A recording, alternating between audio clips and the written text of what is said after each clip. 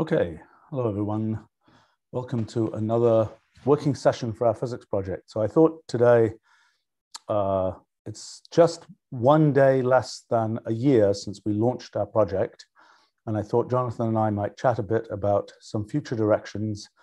And tomorrow we're going to be doing a big survey of where we think we are right now. But I thought maybe we could start talking about a few things that are sort of coming attractions and so on.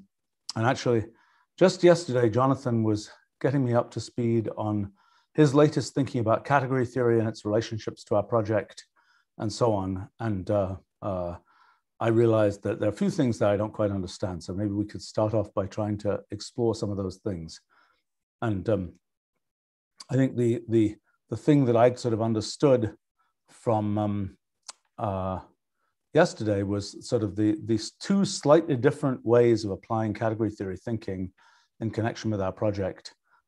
One, the way that it's working in kind of the quantum mechanics and categorical quantum mechanics story, and the other, the way that it's working in kind of the limiting to the Rulial multi-way system story thing, which was the idea of a proof as generated by our theorem proving system that is, so just to review for my benefit,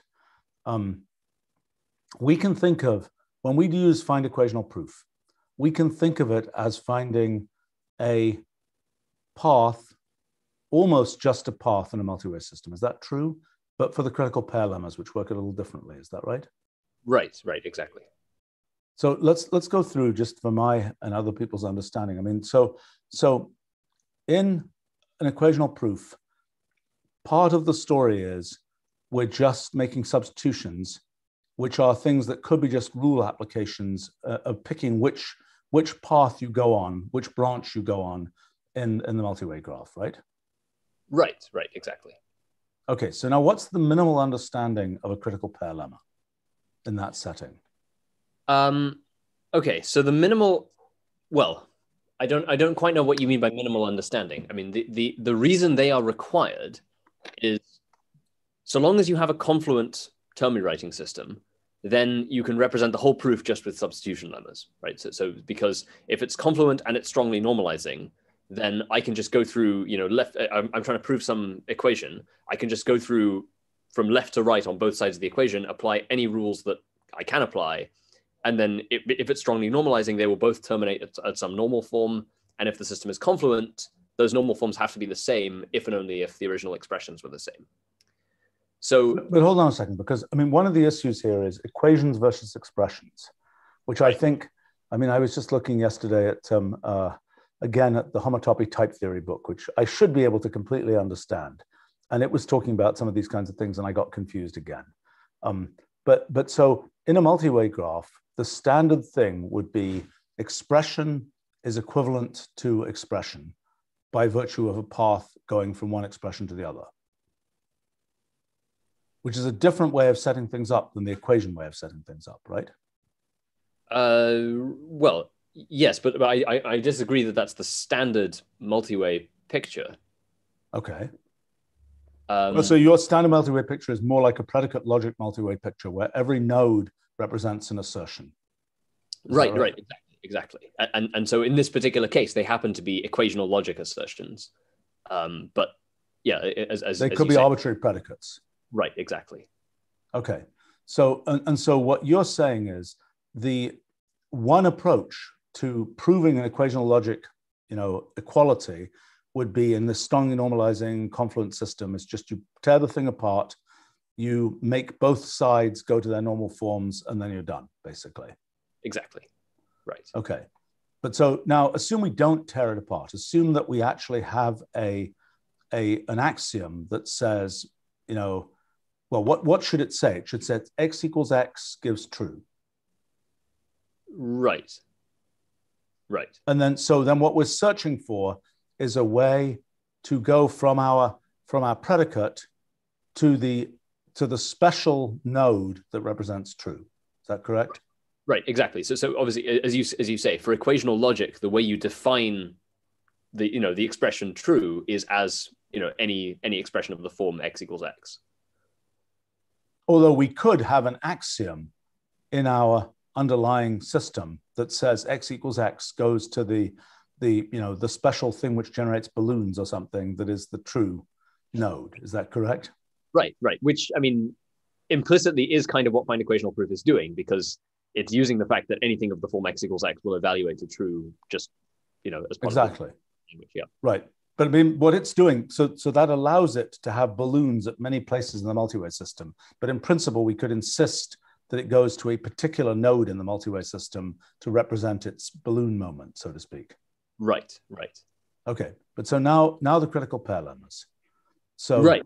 So without critical pair lemmas, and therefore without a confluent substitution system, there's no guarantee that if the original, that you could have the situation where the two sides of the equation terminate at different normal forms, even if they're actually the same, even if the original predicate was actually true. Okay, and so that can happen. For example, with that can happen because both things are flapping around and going through many different forms. There exists a place where those two forms can be equivalent, but that is not found as a normal form. That is there exists somewhere in the space of possible equivalent forms for those things. There exists some path in which those two things will meet, but it is not the path that you get to by virtue of standard evolution. Right. Or it's not, you don't even have to define a notion of standard evolution. I mean, again, for find equational proof, standard evolution is trivial kind of left to right application, but it could be any notion. The point is that, like with combinators, when you don't define an evaluation strategy or something, unless you have confluence and strong normalization, you're a bit stuck if you just want to represent the proof as a pure substitution lemma proof without, essentially searching every possible path. But so we're clear, in principle, the critical pair lemmas are not, I mean, in principle, there exists a way with pure substitutions to reach it is the case, right? I mean, there exists a way to reach the true node, so to speak, with pure substitutions. Is that a correct statement? Sure. But to do so would effectively require enumerating every possible multi-way path in general. Right. But I mean, this is saying... Because the point is you can evolve the thing until you reach some, until both sides reach a normal form. You find they're inequivalent, but that doesn't prove that the original theorem was false. That just shows that it was, you didn't find a proof on that particular path. No, I understand. In general, you'd have to do all possible evaluation strategies, which would be, prohibitively expensive. Right, but hold on a second. The fact that you're saying two sides, left and right, is not necessarily the case, because it could just be any predicate. It doesn't need to be the equality predicate. And then what you're doing is you are, your rule application can be pick wherever you want. And the question is, does there exist a sequence of rule applications that will be a path from this predicate down to the true node? Right, exactly. So if you wanted to think about it from a general predicate logic, what that's saying is, without confluence, you could terminate as a normal form that isn't true, even for a theorem that is true, just because you picked the wrong evaluation strategy. Exactly. Yes. Right. Exactly. But that is by virtue of pure multi-way evolution. But if you were prepared to do a search of all possible paths, there is a path. There exists a path from the predicate. There's nothing.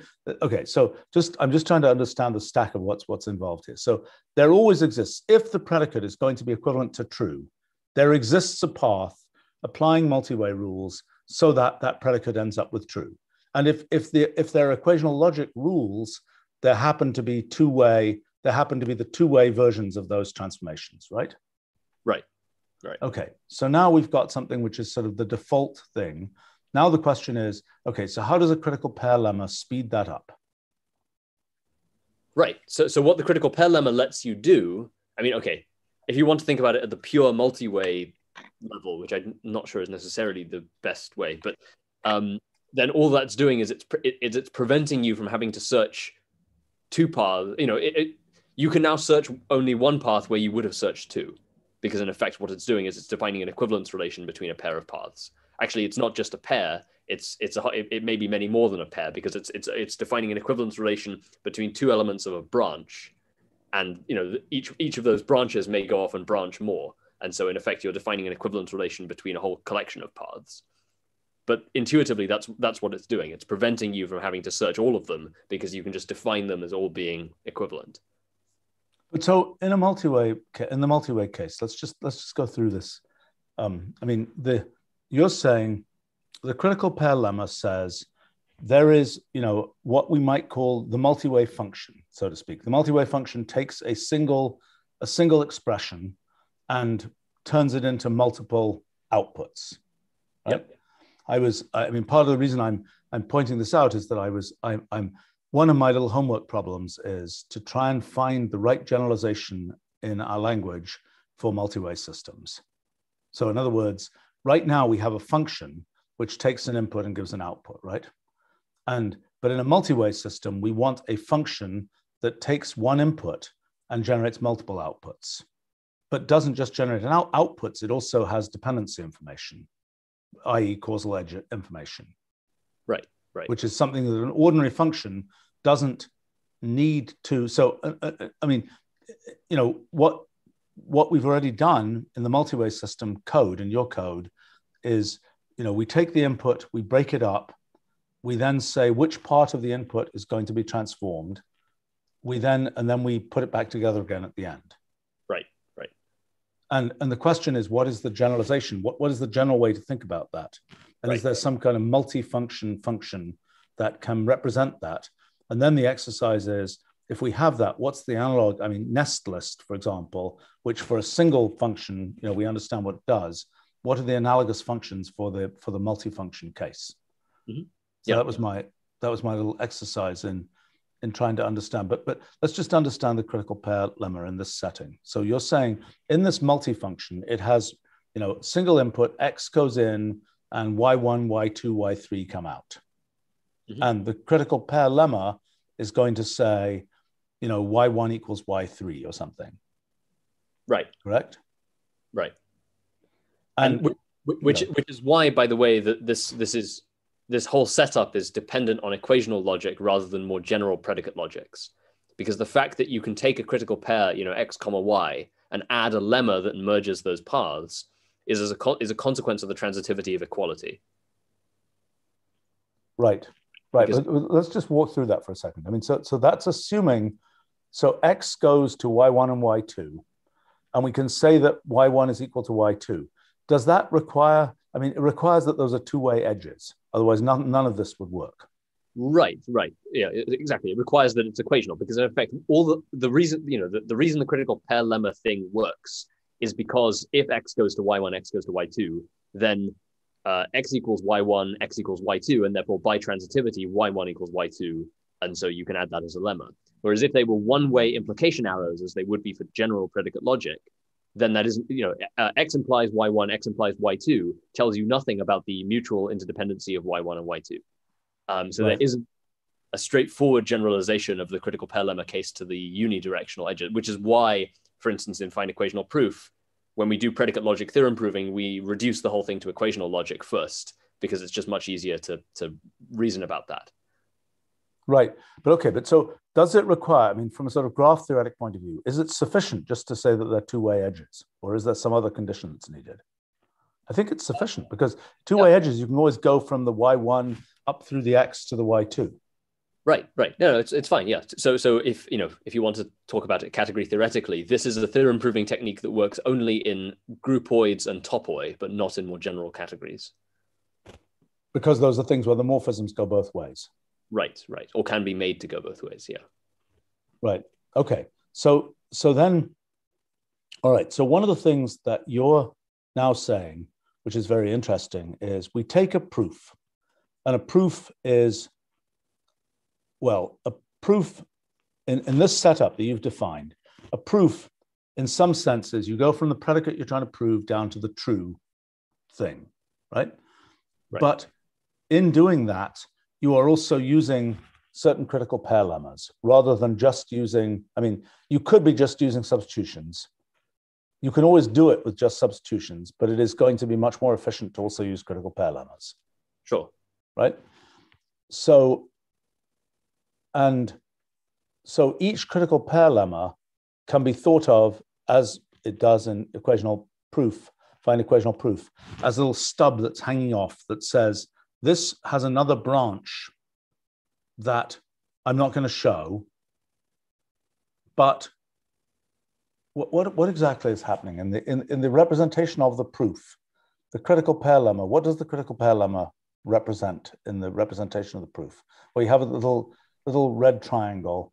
It's representing that there's another arm of the branch that would be the arm you naturally took, but you are swapping it to go in the path that you're taking the other arm effectively, the other branch. Is that right? But it's not even that you're taking the other branch, it's that you're declaring the two branches to be the same. You're saying I don't need to navigate the other branch because everything I would find is equivalent to the stuff I'm going to find on this branch. No, I understand, but in trying to make the transformation from the initial predicate to the final true thing, what is the isn't it the case that what you get for a critical pair is you're saying you're actually going to pick the other branch of that critical pair because you know it exists? Is that not correct?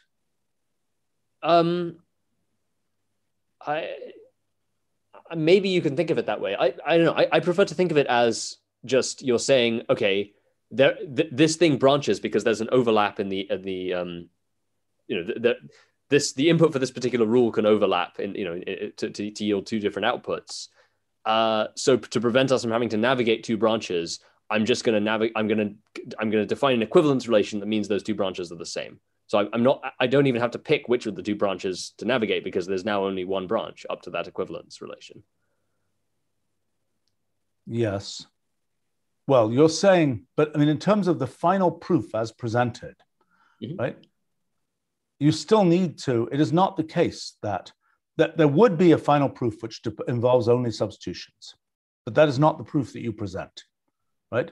The proof that you present has critical pair lemmas in it.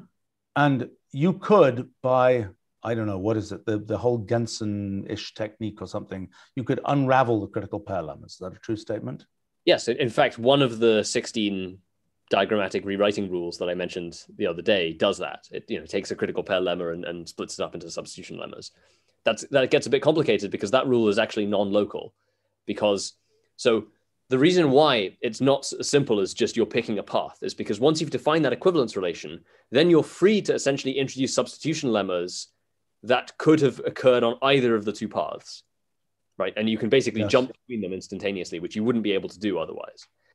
And so when you unroll a critical pair lemma into substitution lemmas, actually that has causal influence all the way down the future light cone, if you know what I mean. If you see what I mean, that will affect all future substitution lemmas. So it's actually that rule actually is a non-local. It's one of the few rules in this calculus that's completely non-local. So in our physics case, what is the analog of a Gensen cut elimination story? Well, it's the. Do you mean the actual Gensen cut elimination lemma, or this kind of thing that's in it? I don't know what's the difference. I don't know. I don't know enough what the cut elimination. So the cut elimination lemma is, well, this applies only to the sequent calculus, and it is about. It's not about critical pair lemmas at all. It's really only about substitution lemmas, and it's the statement that actually you don't need substitution lemmas. You could just have. Because a substitution lemma is something that you can later use as a derived inference. All right. Okay. Right. So it's the reuse. It's just the reuse of lemmas, and that's just exponentially increasing the length of the proof. Okay. Exactly. Right. So you correctly said that there is an extension of that idea of a cut elimination type idea to the critical pair lemma case. Right. To my knowledge, that isn't named, or at least it's not named after anyone famous. But famous. Okay, but let's just understand what that is. I mean, roughly, what that's going to say is to get rid of that. What it means is that every place where you might be using one branch, you can add the possibility of having this thing that goes from Y1 to X to Y2. You can just add that in. So what is that in the physics case? What is the analog of that? Well, okay. I mean, obviously, Okay, what I'm about to say is dependent on you using a particular interpretation. If you interpret quantum measurement, if you interpret the action of a Hermitian operator as essentially a critical, as like something analogous to a critical pair lemma, right? Because what you're saying there is, I've got all these different branches. I'm now going to define an equivalence relation between them so that I just have one effectively classical eigenstate up to that equivalence relation, which is exactly what a Hermitian operator does for a quantum superposition. So then what your cut elimination lemma thing would be saying is, once I've done that, once I've collapsed the wave function, once I've got a single pure eigenstate that evolves as a classical system, its future evolution is purely classical. On the other hand, I could have just continued evolving the superposition, and that classical evolution would have been a particular trajectory of a classical eigenstate. Yeah, right. But it would have required exponentially. So I think what you're basically saying is that elimination procedure is the simulation on a classical computer of what is otherwise a quantum process. That's actually not a bad way to think about it, yes. So, I mean, it's basically, that is the sequentialization, that is the classical sequentialization of what would otherwise be a parallelly done thing. Right, right. So, I see. So the existence of critical pair, well, the existence of critical pairs is a sign of quantum mechanics, basically, because that's what is causing one to have these parallel threads happening. And the existence of critical pair lemmas is the statement following your interpretation of quantum mechanics. I mean, of basically saying what, the existence of critical pair lemmas is the classicalization, is the possibility of classicalizing by making equivalent these different paths. Right, exactly. Okay, interesting. So now, all right, so now the question would be, so let's come to your new idea of taking a path and being able to essentially go making path-to-path transformations, right? So a path a proof. Okay, so first question is, you've got a procedure for transforming one path to another. What is the interpretation of that procedure, and what's the physics interpretation of that procedure? That's a good question. I mean, in a sense, we don't normally think about, at least in the quantum mechanical picture, we normally think about collections of paths. We don't usually think about individual paths and how they get perturbed. That's something much more. That seems much closer to something you might do in the context of GR, is talk about perturbation theory on GD6. So I don't have a particularly good answer to that question. Well, let's think about. But so in the case of general relativity, the transformation from one GD6 to another, how do we think about that? Because that's effectively what you're defining. I mean, in the homotopy story, like if there's a black hole in the middle between your two GD6, then you have trouble in making a transformation from one GD6 to another. How do we think about that? What's the general relativity way to think about that? Well, so normally, as any sort of any diffeomorphism transformation that preserves the metric, you can think of as being a mapping between GD6, right? Because if you imagined only taking the light GD6, then any mapping from one GD6 to another is some kind of rotation. Any mapping from one GD6 to another that doesn't modify volume elements is going to be some form of rotation of a light cone. Yes. So the more general way to think about that is you would say, okay, I'm just applying some diffeomorphism, maybe a local diffeomorphism transformation to space-time, but crucially one that doesn't change, doesn't modify the metric. It doesn't increase or decrease volumes and things like that. But is there a real physical interpretation of that? I mean, you're saying there are two paths, and it sort of doesn't matter which path you take. But I don't quite know what the physical interpretation of that is.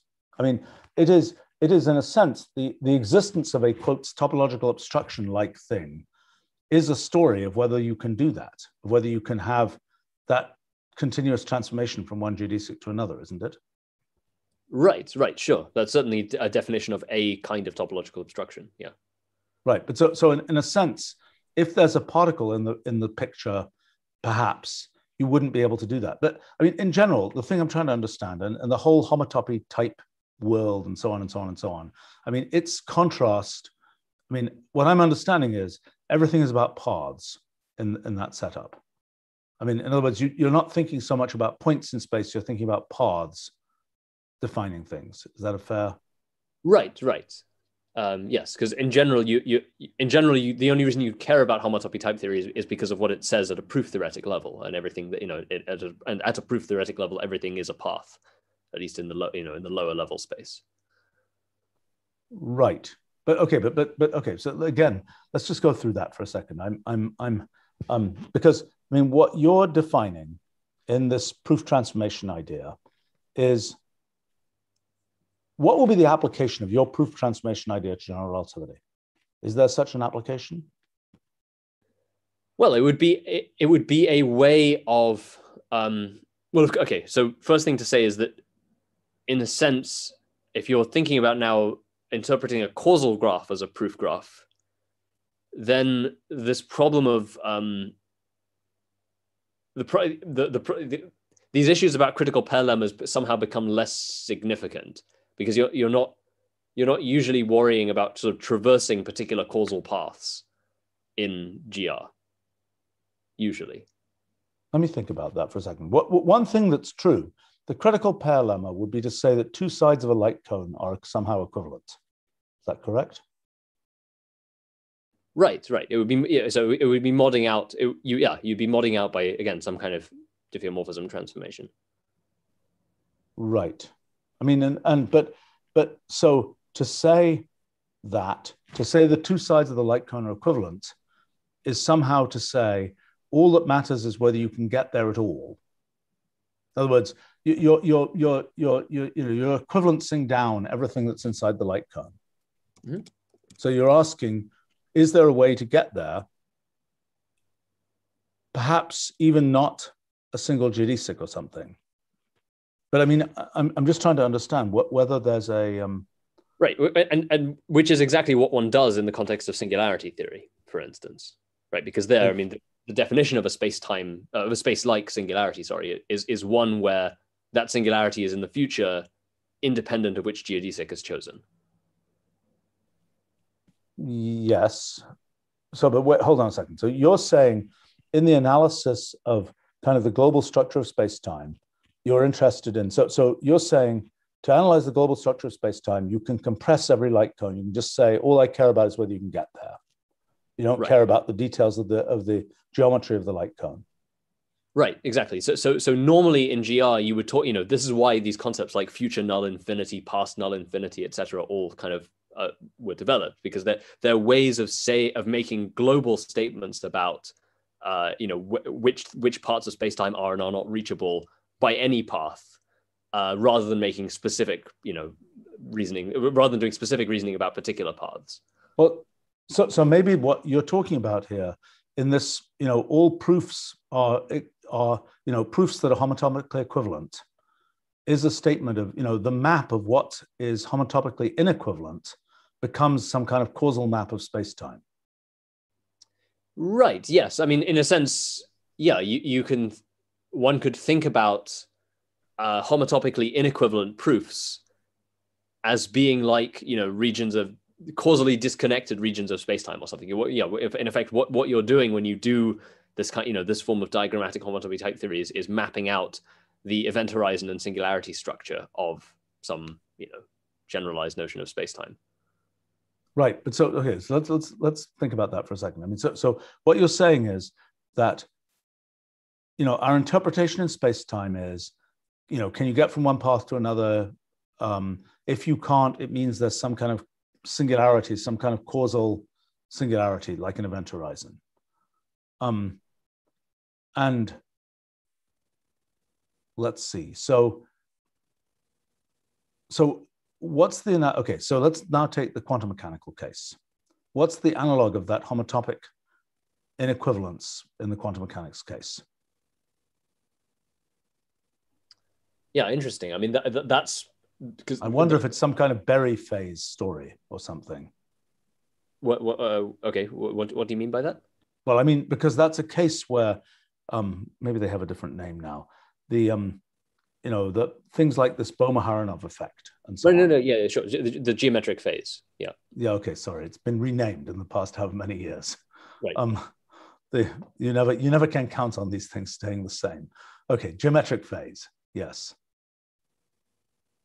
What do you mean? What do you mean by that? Well, what I mean by that is what you're asking for is when are two quantum paths somehow homotopically inequivalent, right? So you've got this bundle of paths in the multi-way graph, which is a bundle of possible quantum trajectories in some sense.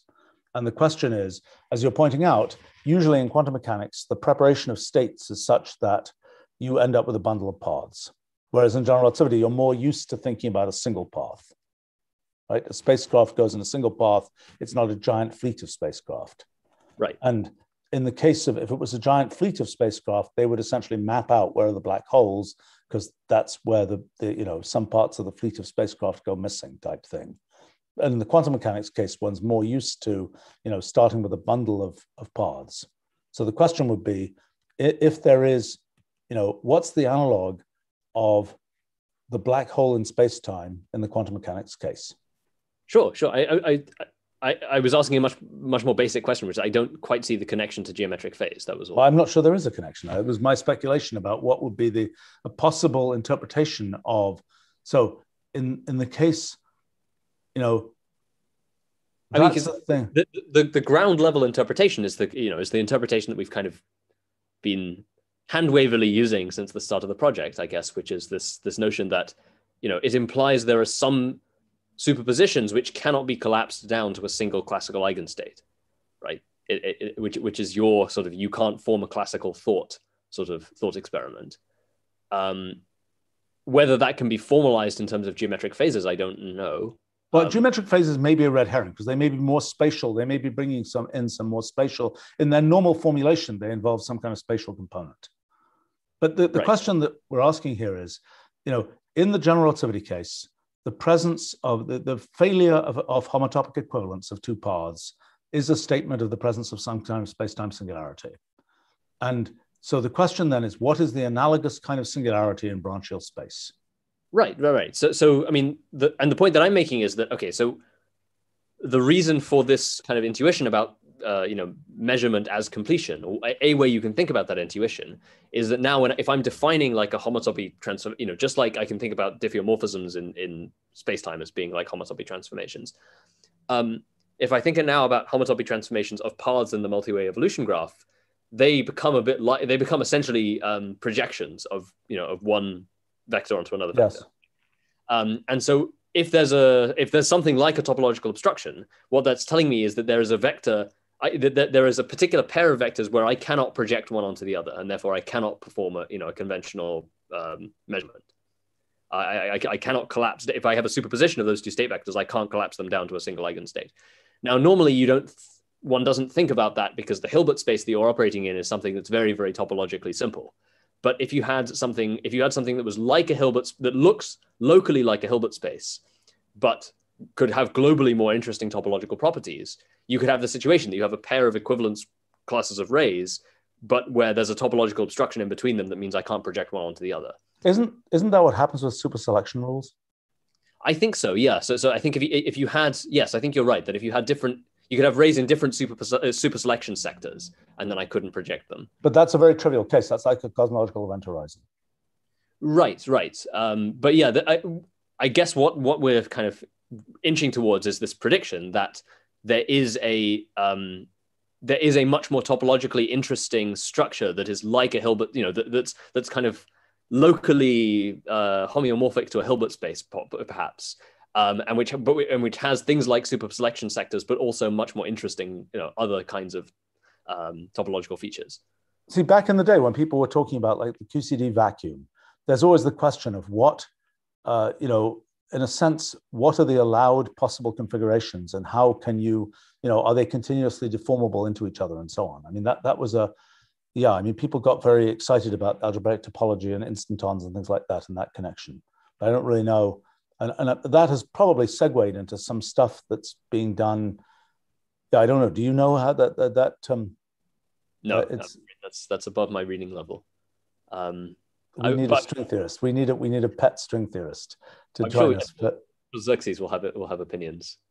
Well, maybe yeah, maybe that's all right. So that's a actually if he happens to be around, we could see if he could join us and we can ask him this question. Can we but I think this.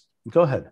I was going to mention that. I mean, the issue with this whole question is that, I mean, it comes back to this. I think I pointed this out at this the Emergent Spacetime workshop thing in Arizona State, and Sean Carroll and people sort of agreed that this was possibly a thing that was worth pursuing. But having this kind of a time extended version of Hilbert space, something which is to Hilbert space what space-time is to space, is ordinary space, because it's very difficult to reason about notions of event horizons, topological obstructions and things if you just have a single space-like hypersurface. You have to assume loads of stuff.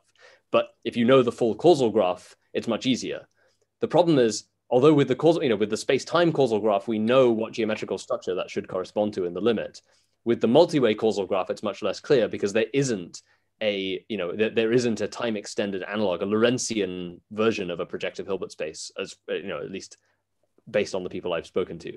That doesn't seem okay. So what we need is an analog of Minkowski space for this multi-way causal graph as the first level, yes. And why is that so hard to get? I mean, so it's a Hilbert space with, what is the metric for that thing? Well, so yeah, at a basic level, you could imagine constructing some kind of Lorentzian manifold whose foliation structure was given by projective Hilbert spaces. Right, that's what you need. But right. I don't know why it's Lorentzian in particular. I mean, what do we know about its metric? Or is it the case, is the t squared minus x squared metric of Minkowski space, is that just a hack?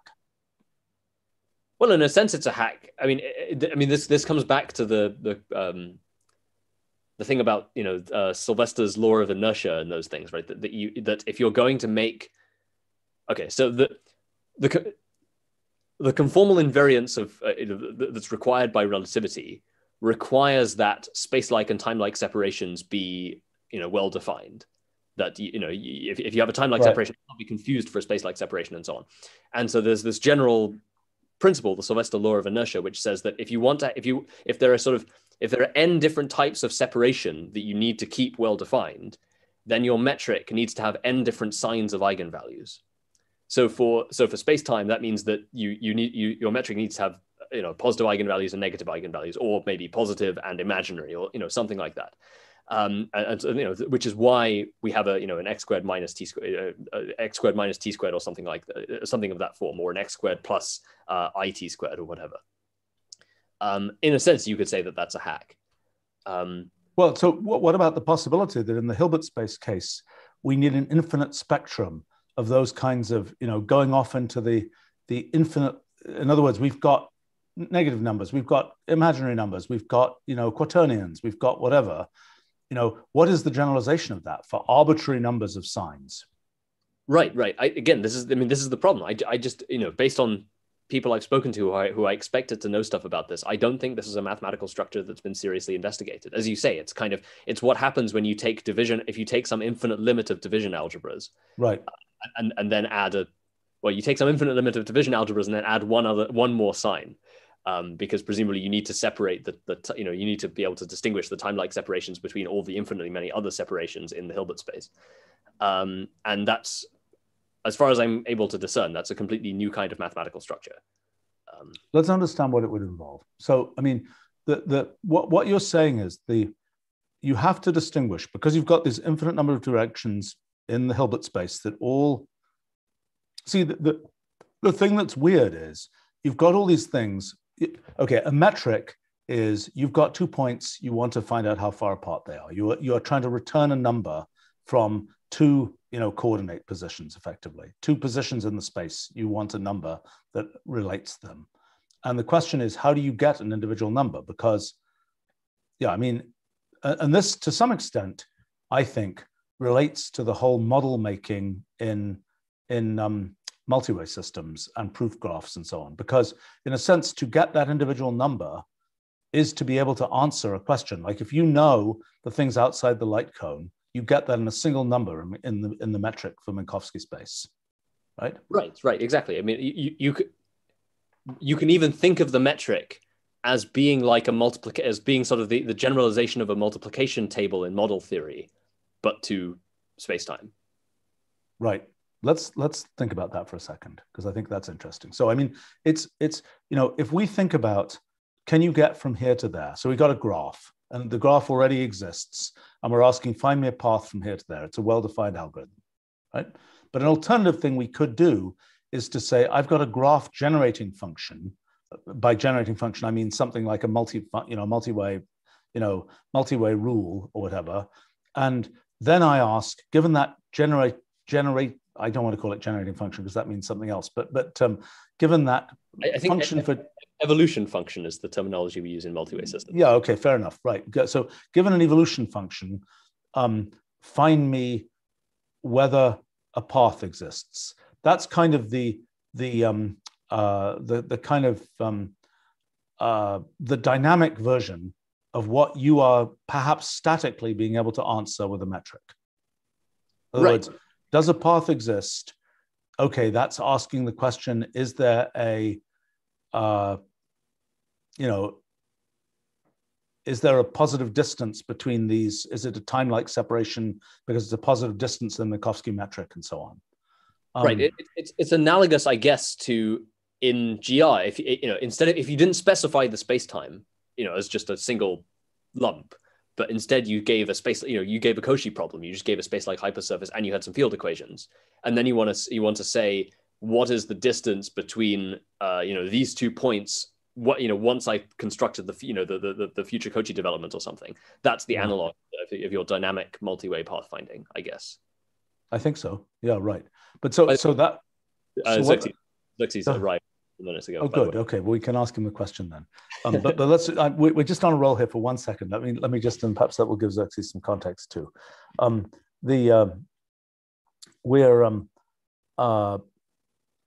We're talking about the difference between finding a metric, which is this thing packaged with as a number, and finding the existence of a path, or finding how long the path is. Because you could ask, okay, so the length of the path should be here's one of the points.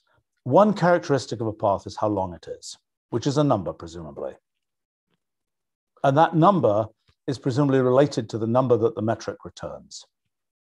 Well, it'd better be if you want the thing to have a continuum geometry. Yes, right. But the point is that there is more to the path than just that number. Right. Because the path wiggles all over the place, and you could specify all kinds of other things about the path. Now, the surprising thing in your law of inertia story, okay, is that a path really always is going to have a length, isn't it? And therefore, there is some number that comes out.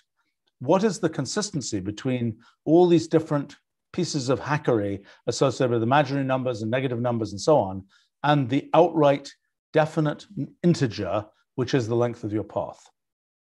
Which of those choices of t squared, x squared, it, et cetera, is going to correctly give you the length of that path?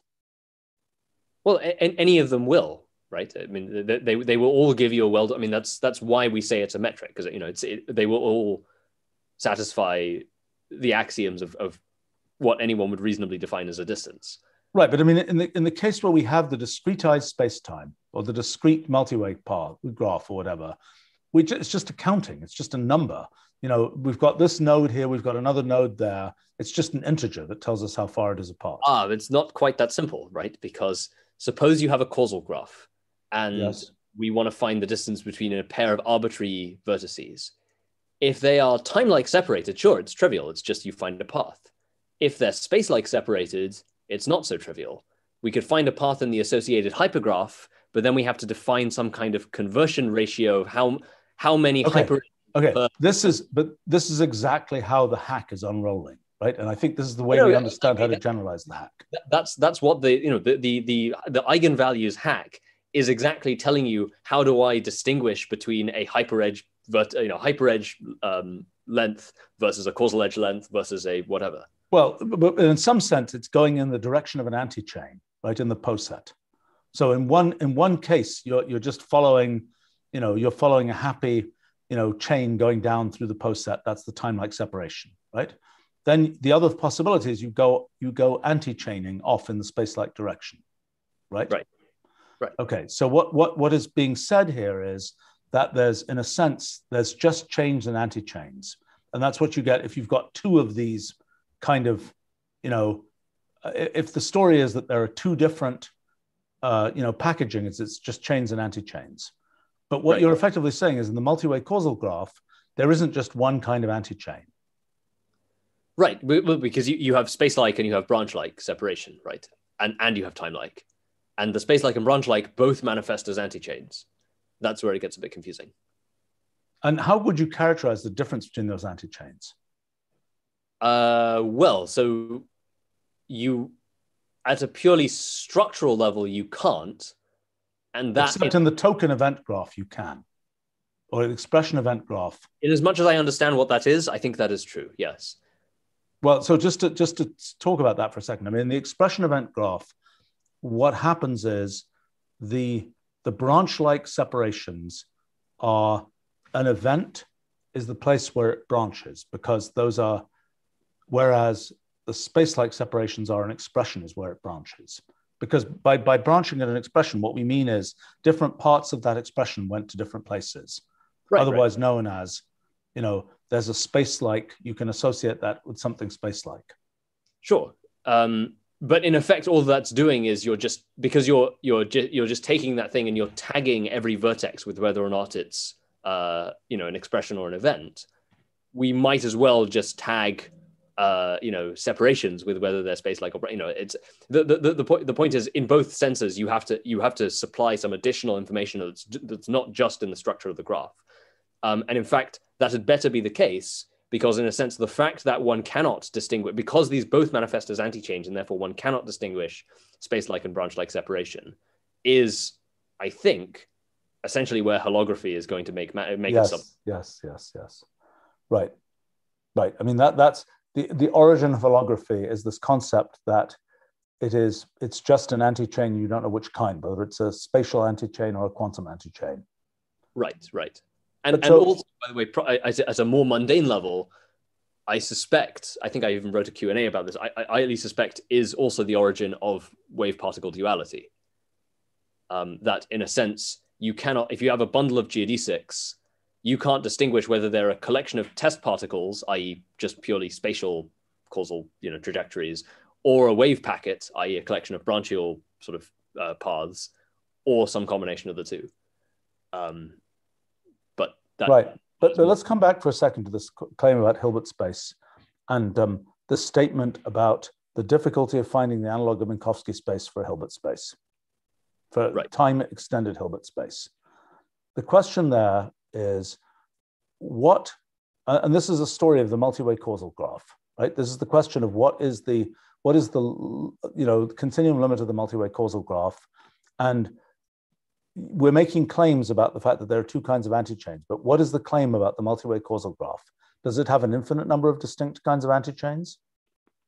Well, I don't think it's entirely clear, right? Because it depends on whether just knowing that things are branch-like separated is enough granularity, or whether you also need to have, whether there exist other notions of separation within the branch-like separations. And which I'm sure that they do, because this is probably, I mean, in that, okay, so now we can ask a question to Xerxes, if Xerxes is here. So we're talking about homotopy in the context of general relativity and in the context of quantum mechanics. Okay, so in general relativity, we have two different paths. We've got 2 points, we have two different paths, and we can, there is homotopic equivalence between those paths, so long as there wasn't a black hole in between the two possible, geodesics. The question is, in the quantum case, what is the analog of such a structure? What is the analog of the causal structure of space-time? What is its analog in quantum mechanics?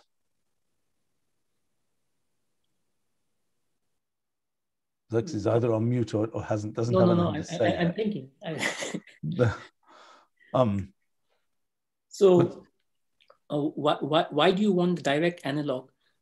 Why don't you instead want to think of it this way, that whatever structures you have on space-time, if you look for some projection of it, probably some branchial projection, that would correspond to some quantum degrees of freedom of that, of whatever structures you describe in the bulk of space-time. I didn't quite understand that. I mean, one of the things we were talking about a few minutes ago was this question of whether there are two homotopically equivalent paths in the quantum case. And, you know, Jonathan was making the point that, in a sense, to get from one path to another in the quantum case is essentially a projection. And one case we know where you can't do projections is when you have different superselection sectors. Mm-hmm. But I don't know what the generalization, I mean, superselection sectors sound like they're a very simple-minded topological sort of dissection or something of quantum, of space of quantum states.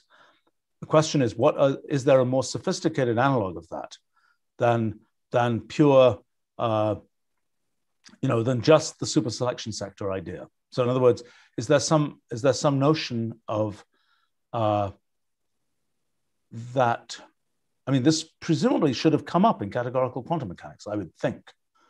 This question of whether there is some non-trivial topology in essentially the space of quantum states. I mean, the only non-trivial topology I know about is superselection sectors. I think there might be, but I also think that there are, well, I don't know. Does this ring any bells? Not directly. I mean, I would have thought that if we can rather address the inverse problem, we assume that there is some kind of, we assume that the holographic projection of some space-time does have quantum degrees of freedom. And then you can, from that, try to infer what would be the projection of these homotopic space-time structures on this projected Hilbert space. I see. So use holography and ask the question, what is from the ADS side to the CFT side, what is the projection of a black hole in the ADS side onto the CFT side? Yeah. That has to be known. What is that? Is that known, or is that? I mean, that seems like the kind of thing one should be able to work out. What would be the analog in? What would it be? Just as a philosophical point, that seems better as a consistency check than as an initial calculation. It seems good. I mean, if the goal is essentially to have holography arise naturally as a consequence of space-like versus branch-like separations, knowing what the CFT projection of an ADS black hole is would be a good way to check that emergence is actually occurring correctly. I don't think you want to sort of bake it in a priori, if you see what I mean. Right. I mean, sure. If you knew something better, then one would start with first principles. That I'm just saying that here, working backwards, we might be able to try to identify the substructures, the subhomotopic structures that exist in the spacetime, and then later on try to put it together to try to define it without knowing what the projection should be. Right. Okay, but let's But just one comment. I mean, a much less sophisticated comment, but just the closest mathematical structure that I'm aware of to what we want here, I think, is essentially twistor space. Because in twistor space, you have, I mean, that is a time, it's a complexified time extended thing that has this mapping to Minkowski space by the Penrose transform. And also, at least in the case where the holomorphic functions have this, if you have two holomorphic functions on that twistor space and they have the same degree of homogeneity, then Penrose showed that you can define an inner product on them. And that, that gives you an inner product space. So there's a way from a twistor space that you can construct a Minkowski space and an associated Hilbert space. And the problem is that construction is not particularly general. And if there's a way that we can have something that's in the same spirit, and again where we can effectively take inner products of arbitrary holomorphic functions and map onto more general kinds of spacetimes, that would be much closer, I think, to what we really want here. Right, the thing that's special in the twistor space case, right? It's a complex projective space, which has various attributes that have to do with the properties of complex numbers. Yes, and also specifically has to do with the properties of the number 4, right? And the fact that there are these various double covers and nice properties in the Mobius. You know, the fact that I can do a Riemann sphere stereographic projection in the way that is required depends on me being in projective force space. Okay, so how would one generalize that? So I mean, in the case of what should happen is, so the question would be, all right, so first point is, we believe that our hypergraphs or causal graphs, whatever, the hypergraphs limit to manifolds, the causal graphs limit to Lorentzian manifolds, et cetera, et cetera, et cetera. What would it even mean? What is the essence of twisterness, so to speak? I mean, because twisters specifically, they're using what, CP4 or something, right? Is that right? The CP2, CP4. Complex projective force space, right? Well, yeah, so CP2 is the it depends whether you're talking about the projective, whether you're talking about where the self-dual connections are, or where the actual twistor space is. But CP2 or CP3, depending on which one. Okay, but so what is the essence of being twistery?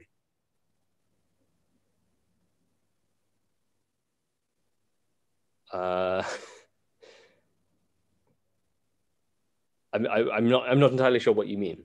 Well, what I mean by that is there is an elaborate mathematical structure that arises because, as you say, there are lots of equivalences between CP2 and this. I forget what all of them are. That there's a equivalence with SO4 somewhere in the picture. There's all kinds of other things. Right. And those equivalences will not in general exist. But the question is, what is okay, those equivalences, if I'm remembering correctly, and you were saying this, are giving you both the equivalence to rotation groups, to space-time transformations, and equivalence to some kind of Hilbert-spacey type thing, right? Right. Which is exactly what we're talking about in doing space-like versus branch-like projections of the multi-way causal graph. Exactly. So in a sense, twistor theory is based on what you might uncharitably characterize as an algebraic coincidence, which is the fact that SU2, is a quadruple cover of the conformal group of 1 plus 3-dimensional Minkowski space. Okay. The problem is that what we're trying to the object that we're trying to define here must work even in cases where such algebraic coincidences do not hold. Exactly. And that's right. What I'm struggling to get right. my brain around. Right. Well, but I mean, the fact is that it's the same kind of thing as saying that, we don't have precise rotational invariance, but we don't have precise translational invariance, but we have something which in the continuum limit works that way. So the question is, and we believe that in the continuum limit, the branch-like projection and the space-like projection will work, which will be a holography statement, basically. And so the question is, well,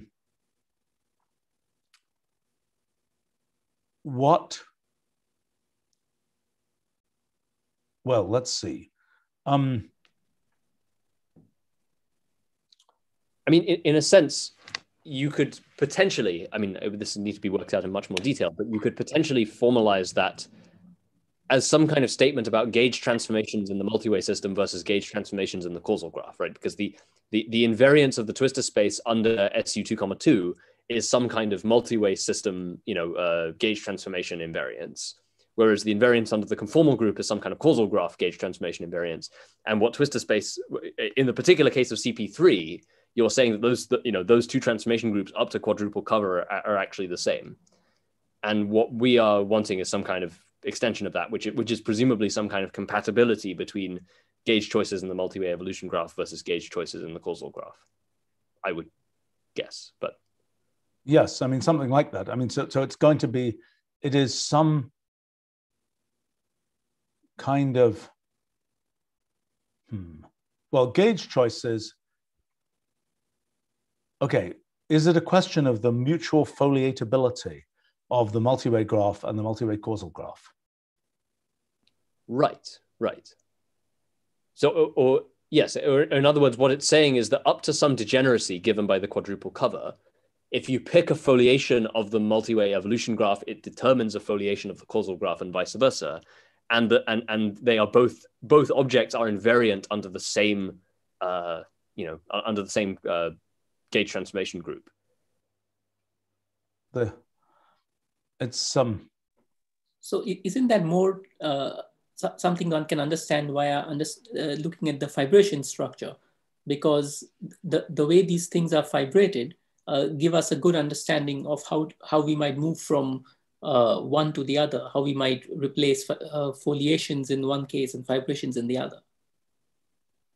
Let me understand that. So in the case of, I think I understand foliations in that, I mean, both the multi-way graph and the multi-way causal graph are foliatable.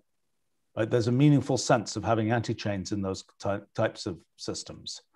Okay, so what is the idea of vibrating those things? So I'm just saying that vibration is some sort of dual process of the foliations. In the foliations, you're cutting through the various branches. In the vibrations, you're separating the branches themselves. It's a sort of dual process, but in one, you're making manifest the branchial structure, and in the other, you're making manifest more the causal structure. But so what are you trying to achieve in a vibration? What is the property that the thing is supposed to have? That the fibers should be separated in some way? What is the actual definition of what you need? And what is the analog of that? Then I'm going to ask, what's the analog of that in general relativity? I mean, I understand the analog of foliation in general relativity is making space-like hypersurfaces. What's the analog of vibration in general relativity? Well, if we have such a structure, the analog is more something that we can try to make in twistor space, where looking at one geometry versus the other is this transformation, which might have some parallels in the way that is done in twistor space. I think one of the interesting features of what you're talking about, Xerxes, is that there is a class of fibers in the multi-way evolution graph that give you foliations of the associated causal graph, and it's not. I mean, that's already quite an interesting mathematical connection. Why are you saying that that's the case? A fiber, okay. What is a fiber in this case? A fiber is a path, or a fiber has to be a distinguished paths that are somehow distinguished and separated. I think to be a valid fiber for this vibration, doesn't it have to be the case that you can't have these things interweave with each other? Just like in a foliation, you have to have separated space-like hypersurfaces that can't intersect with each other. It can be a non-trivial fiber. I mean, not every fiber is just a cross product. If it's non-trivial, you might still be able to identify the branches of the fiber, but nonetheless, they are kind of globally, they have a non-trivial topology. And in a sense, that's required in order for this thing to be quantum mechanical, right? That one of the points that I think, well, Xerxes, I think, was really the first to point this out, and we put it across in the first ZX paper, was that, in a sense, the fact that our paths merge in the multi-way evolution graph is why this monoidal product that we get of multi-way paths is not just a straightforward Cartesian product, and is in fact it's something more like a Kronecker product, although it's not quite a Kronecker product either. It's a Kronecker product with some additional gluing transformation that I think is still not completely fully understood. But the point is, if everything were purely separable, and therefore you had a topologically trivial vibration, as Xerxes said, then that composition operation would just be a Cartesian product, and you would have just pure classical physics. The fact that isn't the case is kind of what makes the thing significant. Yeah, and right. The point that I'm making is that in general, it's a little bit complicated to kind of to map between vibrations of one space and foliations of another space. But in our particular case, we know that the causal graph foliations define some updating sequence. And that updating sequence will correspond to a particular multi-way evolution path, which means that there is obviously that this correspondence is not bijective, but there is a correspondence between a certain class of multi-way evolution fibers and causal graph foliations. And more generally, I think, this is a place where, to take it back to the start of this conversation, I think where this categorical formalism that we've been developing may actually be helpful, because in a sense, what it's telling us, I think, is that this sort of duality or not quite duality, but quasi-duality that Xerxes mentioned between foliations and vibrations can be formalized as something like the distinction between monoidal versus sequential composition of morphisms, and that may offer a more general way of kind of formulating this picture. what is the, okay, let's take it to basics. What is the definition of a vibration for our purposes? What has to be true for something to be a vibration? Well, I mean, okay. So formally speaking, all that you're doing is you're parameterizing some bigger topological space by means of a smaller topological space, which is your base. Which you then go and sort of scan down in that smaller topological space. Right. So for us, what that's saying is I'm going to parameterize part of this what I'm doing, if we just care about individual multi-way paths, what I'm doing is I'm parameterizing that space by some pure path graph kind of structure. Parameterizing which space? The multi-way evolution. The multi-way evolution graph space.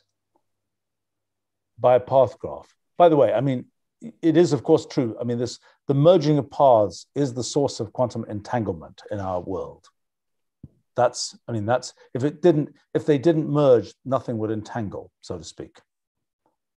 And although that merging, okay, in any case, but let's not go down that path. But so again, the intuition here is you want something where essentially you are just, running it down these fibers, just like, but as you're pointing out, there are mergers and things like that. So the fibers, so it isn't a trivial thing that you're just running it down the fibers. Right, sure. So the vibrations you end up with, or in the simpler case, the fiber bundles, are topologically non-trivial. They'll have non-zero twisting and things. Okay, but all right, but coming back. All right, so I mean, we got a couple of things going on here. One is understanding the analog of black holes in the branchial space, which we think, our qualitative understanding is they're kind of like qubits that just hang out and don't get affected by the rest of the universe. But what will be the generalization of that? What is I don't even know, I'm embarrassed to say, what is the analog of, I mean, isn't that, well, I'm trying to think, is that the analog of particles in quantum field theory? A lump of, I mean, is that in fact the long believed claim that particles are the quantum analog of black holes? So in other words, the statement that you have something which has a, we've sort of believed that a qubit which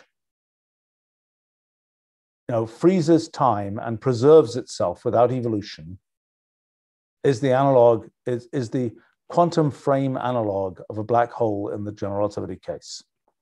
So the question would be, what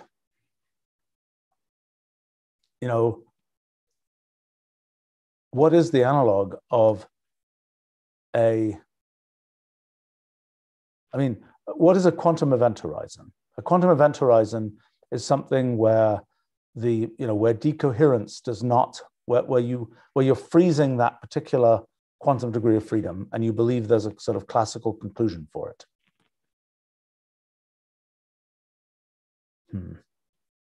All right. Well, anyway, Jonathan looks like he's getting distracted looking up something. No, sorry. I'm just I don't know the answer to this question. I mean, okay.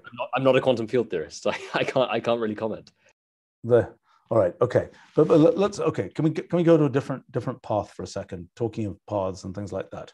I want to come back to your approach of proof-to-proof transformations, aka path-to-path transformations, which was where we started saying, the obstruction to a proof-to-proof transformation in general relativity is the presence of some kind of, complicated singularity in space-time. We don't quite understand what that analogous thing in branchial space is.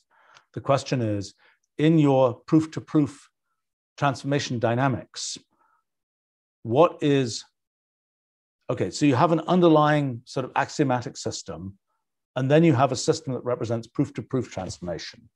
what is the relationship between the underlying axiomatic system and the proof-to-proof transformation system?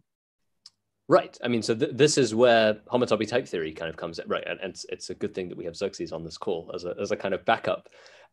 So that what you're describing there is exactly essentially the lifting from the space of the underlying type to the homotopy space of that type, right? Because in the space of the type, every path is, well, every point is a term, every path is a proof. Whereas if you construct its associated, if we go up and we construct its associated homotopy space, now, okay, so from a topological point of view, now every point is a path in the lower space, and every path is a homotopy. And proof theoretically, the way we interpret that is now every point is a proof, and every path is a proof of equivalence. Right, between proofs. So proof of equivalence between proofs. Right. So what we're doing when we take a multi-way path, so we have an underlying multi-way system. That's like ours with some rule. And that rule is like a type, a baseline type constructor. Then we take a path, and from that path we extract its associated proof graph. That proof graph we can now construct a multi-way system for using the diagrammatic reasoning rules for proofs. And the claim is that if the underlying multi-way system is like the layer one, type space, then this new multi-way system for that proof is like the homotopy space for that underlying multi-way system. Right. So let me just understand that. So your proof-to-proof transformation rules, your proof multi-way system, we might call it, which is a multi-way system where the states are proofs. Right? Okay. So my question is, given an underlying multi-way system where the proof is constructed by underlying multi-way rules, like a string multi-way system or something, what is the structure? So in a sense, okay, so take a very naive case. Let's consider a graph. So we could have a find shortest path in the graph. We understand what that is. We've got two nodes in the graph. We just find the shortest path. We could ask a different question, which I don't think people usually ask in graphs, but maybe they do.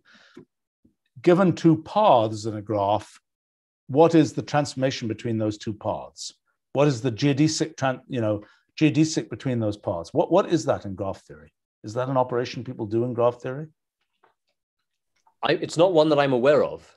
Although it's certainly one that we've investigated in the context of this homotopy project, because I mean that is the graph theoretic analog of a homotopy, the transformation you've just defined. Right, but so I mean, if we think about that as a function, just like we have a function find shortest path, we could have a function called find shortest homotopy between paths, right? Right. I mean, and this is very much the same as it's the whole relationship of fibrations to foliations, or morphism composition to monoidal composition, etc. These what we're discovering is that there's okay, so like in category theory, for every category there's a dual category that you get from reversing all the arrows. For us, what we're discovering is also there's another notion of duality, which is for every concept there is a dual notion of that concept that you can get by kind of moving, across the other way through the multi-way system, if you see what I mean. Moving in parallel rather than moving in sequence. And that's right, which is the difference that you're distinguishing between ordinary categories and the monoidal categories. I still think the name monoidal categories is just horrible, but anyway, we could call them fibration categories or something, and foliation categories in some sense. That's even worse. Fibration has a very technical meaning in category theory, and it's not that. And it's not the same. Okay, fine. Well, all right. We can call them we could call them time-like categories and space-like categories. That's not completely crazy. Not bad. I mean, that actually might make some sense. I mean, then the only difference is that it's like, it's time-like and non-time-like, because the non-time-like could be branch-like, space-like, whatever. Right. Although probably more likely it's branch-like in these cases. Right. But we could generalize it and say something like chain and anti-chain categories or something. Yeah, that would make sense. Time, yeah, and then we don't have a notion of time. The homotopies, sometimes they also call it homotopy type n categories, where the n denotes what level of morphisms you're allowing it to have. So if you're having these proofs between proofs, or these arrows between paths that build a higher homotopy, then you would say if the first thing was just a ordinary one category, this would be a two category or a double category or something. So you could call it a homotopy type n category, or a multi-way system of a homotopy type n category. Fair enough. Fair enough. Okay. All right. But anyway, so in the function find homotopy, what does it return? So an ordinary thing returns a path graph, basically. An ordinary find shortest path returns a path graph. What does a find homotopy return? Presumably it returns something, it's got to return something which describes the deformation from one path graph to another path graph. What does it return? What is the data structure that it returns? Well, I mean, obviously, this is not necessarily the optimal thing to do, but one way you can parameterize it is you just say, I'm going to return a path for each pair of vertices on the two, along the, I construct a bijection if I can between the two paths, assuming they're the same length. And then just for each pair, I return a path. Right. Okay. So that would generalize. So in a sense, then you're making but those paths might themselves, they don't necessarily have to be sort of streaming paths. They can intersect each other. Right. You're just defining there exists a path, perhaps even a geodesic path, between each point and but it's not its corresponding point, right? How does that work? That one path could have 100 nodes, the other path could have 30 nodes. Right. So in the case where there isn't a bijective corresponding, in the most general case, it becomes much harder to see how you would do this, right? Because what you want to have then is for each possible, what you want to have you would want to have a list where each element is a possible assignment of vertices in one path to vertices on the other path, where that assignment is neither injective nor surjective in general. And for each pair of vertices in that assignment, there is an associated path. Right. So that's like N1 times N2. It's a matrix of paths, basically. Right. And sorry, Xerxes. No, finish your point. I was just adding to that. All I was going to say was that, so crucially, the find homotopy function, as you define it, should only return the shortest paths for each of those, or should only return one path between each pair of vertices in that assignment. Because then the whole point about going, because there's this fact that we can go to infinitely many sort of higher homotopies. The reason I'm saying it should only return one is because if we tried to return all of them, we'd have to return the whole infinite hierarchy, because the point is that for each of those sort of homotopic transformations, each of those paths between those corresponding points on the two initial paths, I can also recursively apply find homotopies to those paths as well, and so on. And the point about this the existence of this infinite, Rullial Grothendieck limit is that I can continue recursively applying find homotopy indefinitely at least in a large class of cases. Sorry. So anyway. Just to understand what find homotopy returns, it would return an N1 by N2 array of path graphs. I think that's right. Yeah. Okay, so then the next level, just to generalize further, is a mapping from one of those things. So in a sense, it's a little bit confusing because the first level, what happens at the next level when you're mapping one of those homotopies onto another homotopy? If you like, one way to, before we make it more complicated by taking parts of different lengths, by taking them of the same length, there is this intuition you can gain where if they are of the same length and you match the arrows, as Jonathan said, in a relatively straightforward bijective way, what you get for the first, for let's say the two morphism for the first homotopy is a bunch of squares, so to say. In the top one, you can just imagine that the triangle is a self loop. So again, there's a square. So you get a bunch of squares. When you want to go to the next level, these squares map to corresponding other squares and you get cubes. So that would be a 3 homotopy. And this way you can, this way, just by adding new rules which correspond to arrows, you get hypercubes. Okay, but so the picture you have here, imagine you've got a grid graph or something, my favorite, Jonathan's least favorite graph. You've basically got some kind of chainmail type picture. Well, actually, I may be able to show a useful picture. Just brief. I know we're not making this a visual live stream, but just quickly. Okay. No, please go ahead. Hang on, sorry. This is from my geometrical metamathematics bulletin thing from last year. So here's a pair of paths that happen to have the same length, and then this is essentially what the homotopy structure would look like, right? And so each one of these things here is one of those squares as Xerxes has defined them. And then exactly as Xerxes says, if we then wanted to if we did the same homotopy transformation between those paths, between the purple paths, we would now get cubes and so on up to higher dimensions. And okay, this particular picture here is kind of a fake because we've just added the edges explicitly. If we added them actually as proper two-way rules, you get something a bit more complicated that looks like that. But that's... Is this helpful? I mean, where's the square? I mean, there.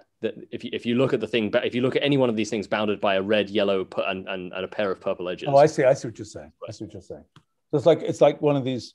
It's like a parallel transporty type thing, except they're not quite going in the same directions. Okay, it's two things, and you're saying there's transformations between. Why aren't those two-way arrows between why weren't those purple arrows? Were the purple arrows two-way arrows? They are. No, they weren't. What? Oh, they are two-way. Yes, they're just. You don't have to make them two-way, but I mean, it's convenient, but you don't have to make them two-way. Right. It would just work. So the purple arrows are what are called so one of them is the vertical morphisms, the other are the horizontal morphisms, and these squares give you exactly a double category. When you have cubes and n level hypercubes, then you get what is called the n-fold category. And the reason we are talking in terms of squares and cubes is because in these categories, the definition allows you to do vertical and horizontal or any other direction morphism of these squares.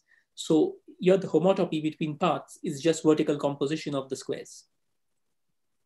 Okay, I understand. So this. But okay, in terms of your find homotopy function, just pragmatically, a way that can be implemented is okay. You've got the level 1 find homotopy function that returns, as you say, this n1 by basically an n1 by n2 matrix of possible paths, right? And then if I recursively apply find homotopy to the pairs of paths within that matrix, I get effectively homotopies between those homotopies. Because you don't mean the pairs of paths, you mean the individual at a particular matrix location. Yeah. There is a path, there's a path graph.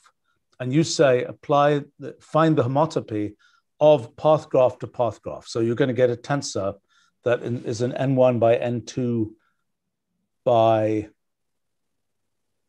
Well, it's going to go up by a factor, but the next one is going to be n1, n2, n1, n2. Something like that. I mean, ultimately, it depends on the degeneracy of the paths of the horizontal paths that you're defining, right? Well, I think if you do it in this array type way, where it's path to path, in the end, you're defining, does it go up exponentially or does it go up linearly? You seem to be claiming that it's going up. In other words, the rank of that tensor. Right. I think the rank of the tensor goes up exponentially. Yes, that sounds right. I think it's a 2 to the n fold thing right. At the nth level in the nth homotopy.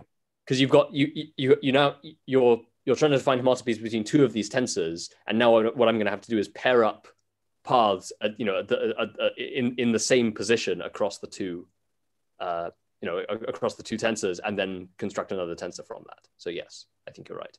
Okay, so then the Rulial limit, the Grothendieck'ian Rulial limit, whatever we're calling it, is the infinite tensor, is the infinite rank tensor, which is like an infinite hypercube, infinite dimensional hypercube.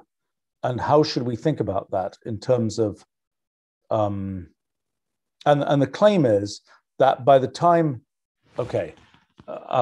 you could put it in a sort of Texan way, it's all hypercube and no paths by the time you've taken that limit, if you understand what I'm saying. That is, it doesn't matter much anymore. If what's happening is, as you go the nth homotopy, as you go to the next level homotopy, you're adding another dimension of the hypercube.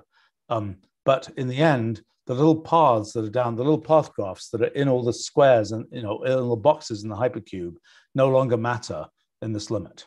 That would be the claim. Right, which we think, at least, is why you get the groupoid structure rather than just an ordinary category structure, right? Because the paths that the homotopes you're adding are two-way. Right. They are isomorphisms, and eventually they come to, in the infinite limit, they come to dominate over any non-isomorphism sort of morphisms that you initially had. Yeah, it's a I don't know quite what the analogy is, but it's sort of a dimension always wins, and you're going to higher dimension here. Okay, interesting. So just to recap for a second, we didn't quite finish on the question of your proof-to-proof transformations and the relationship of the proof-to-proof transformation rules with the underlying axiomatic rules. So do your proof-to-proof transformation rules depend on the underlying rules? Presumably they do. No, they don't.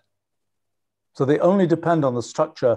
So they are like this hypercube building mechanism, which only depends on the structure of the hypercube and not on the structure of the individual paths underneath. Is that the claim? Right. And I mean, the hope would be that it's not just that they're similar, that the hope would be that actually they are the same. That this, I mean, the idea behind it, I mean, we haven't proved this yet, but the idea behind this diagrammatic calculus would be, or the hope would be, that this is actually a formal way of constructing these higher inductive types, right? So when you go from the initial space to the homotopy space to the homotopy space to the homotopy space, etc., the proof theoretic intuition or the logical intuition for what's happening is that you're constructing these so-called HITs, right? These higher inductive types. So you've started with a simple inductive type, and then you construct the next higher order inductive type, and so on. And so the hope would be that every time you pass from the multi-way path to the proof graph and then to the multi-way system of the proof graph, you are constructing the next higher order inductive. You are producing the type constructor for the next higher order inductive type. And yeah, crucially, that shouldn't depend on the initial type constructor. You should be able to do that in a way that doesn't, and therefore this construction should be able to be done in a way that is independent of the original multi-way system rules. Okay, so you're saying, given a proof, okay, so this is then a generic, if you can use this to simplify proofs, this is a generic proof simplifier, independent of the axioms. Right. And then as I think you kind of pointed out yesterday, and that I think is quite an interesting idea, is that therefore it's a practical way of using at least some ideas from homotopy type theory to make theorem provers more efficient. Because what you can do is you can have two layers of theorem prover. You could have one that's actually trying to prove the theorem, and then one that's doing the theorem proving over the proof graph of the first theorem prover, and then and effectively trying to reduce that to some normal form which optimizes the proof path. And then in fact you could have a hierarchy of n theorem provers, each optimizing the proofs of the ones that come below. And what you're doing effectively then is by going to this, by using these higher homotopy spaces, you are trading off time complexity for proof complexity. You're saying I want to reduce the proof complexity at the expense of some increased time complexity. Well, but let's think about that for a second. So I mean, you're saying, given a proof, for example, I really would like to try it on my Boolean algebra proof because it's been 20 years and it's still incomprehensible, and it's still, and it should just work, right? I mean, your diagrammatic proof calculus should just work on that proof. Is that not true? Right. But it's important to note that this is not, you're optimizing for shortness. You're not optimizing necessarily for comprehensibility, which is, I suspect, a very different metric. It's a different issue, not what we're trying to do. I mean, the question is, what you're saying is, look, again, it's a little bit of an obscure thing because the proof is not necessarily a geodesic path. That is, the proof as found by the theorem prover is not necessarily a shortest path. So you're saying, I've got a procedure. So it will be like in space-time. I've got a path. My spacecraft visited this planet, then this star, then this whatever else, right? You say, that was silly. If you're just trying to get from the beginning point to the end point, there's a geodesic path that's much shorter than that. And so what you're then defining, you then have something which says, given the actual path, see, this is a little weird. Well, I mean, it's kind of analogous, I guess, to a gradient descent method or something, but on proof path length, right? Indeed. You're taking this path, you're perturbing it, and you're just going in the direction where the proof is, where the proof can be shortened. Except because it's a theorem, because you're actually doing this with a theorem prover, it can do something that's a bit cleverer than that, and it can succeed in reducing to normal forms, even if they're a local minima and things. To some extent. I mean, as we know, theorem provers are not perfect. I mean, they're not going to get, just like if a theorem prover was perfect, it would always find the shortest path, and this discussion wouldn't be happening. Well, I know. If theorem provers were perfect, they wouldn't necessarily find the shortest, because I guess what you mean by a perfect theorem prover is one which doesn't get stuck, right? The theorem prover isn't trying. Right, if it finds the shortest path, it didn't get stuck. Right. I mean, but so this is a... It's not trying to find the shortest path. It's trying to find it. Find equational proof is not even attempting to find the shortest proof. It's just returning the first proof it finds, which is not necessarily the same thing. Right, but then, so what you're discussing with the diagrammatic proof calculus is a way of potentially evolving to the shortest proof. Right.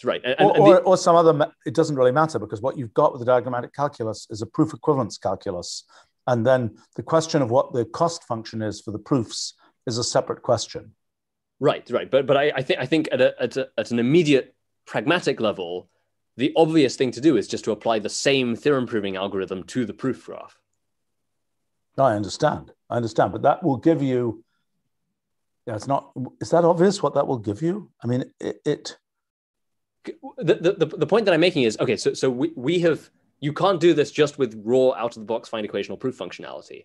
But what we now have from the ZX calculus work is a way of doing diagrammatic simplification by essentially specifying, by saying, okay, I've got a multi-way operator system. It's defined by all these generators and wires and things. And all I want to do is I'm going to define the normal form to be the configuration of generators and wires that's minimal with respect to some metric, like the total number of generators or something. Mm-hmm. And then we can do theorem proving with that as the goal, where effectively, so in a sense, the right-hand side of our theorem is a pattern that it's saying, I don't know what the form of the right-hand side is. I don't know exactly what the right-hand side is, but I know what the form of it is. And so then we can formalize that as a higher order logic theorem. And then that gives you a way of doing diagrammatic simplification with a theorem proving algorithm. And all that I'm proposing is doing the same thing, except now we're not doing it with a ZX diagram, we're doing it with a proof graph. But the idea is the same.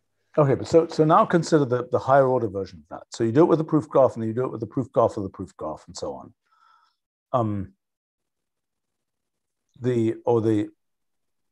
What is it obvious what that limit, the interpretation of that limit? So one thing would be find me a shortest proof, and which is to say transform a proof into the shortest proof. But the next order is transform a shortest finding of the shortest proof to a shortest finding of the shortest proof, if I'm not mistaken. Right, exactly. So you are saying this is the shortest proof that is equivalent to this other proof, but to convince me of that, you need to show me a proof of that equivalence. But that proof of the proof of that equivalence is not necessarily optimal, right? And so if you want to find the optimal one of that, there's another layer and so on. And so this is why the hierarchy goes on. Okay, so wait a minute. So each layer is then saying, I want to get from here to here. I want to find the shortest path. Then I want to get from this path to this path. I want to find the shortest path from that path to that path. And then you keep going. What is the real interpretation of that? The shortest path between shortest paths. What is the interpretation in terms of the Rulio multiway system of the final shortest path between shortest paths? It's the Rulio metric. Right. Right? It is ultimately a measure of some kind of, what the heck is it? It's some kind of rule distance in this Rulio space, I think. Right. Sure. And then Xerxes, please correct me if I'm wrong, or if there's something I'm missing out here. But the idea would be that rule metric will then determine up to weak homotopy equivalence the metrics of all layers below it, because in a sense that's why the infinity one limit is kind of a significant one, because it determines all the other kind of homotopy classes up to weak homotopy equivalence. Indeed. I also wanted to point out that not in all cases will you be able to go finding these higher structures.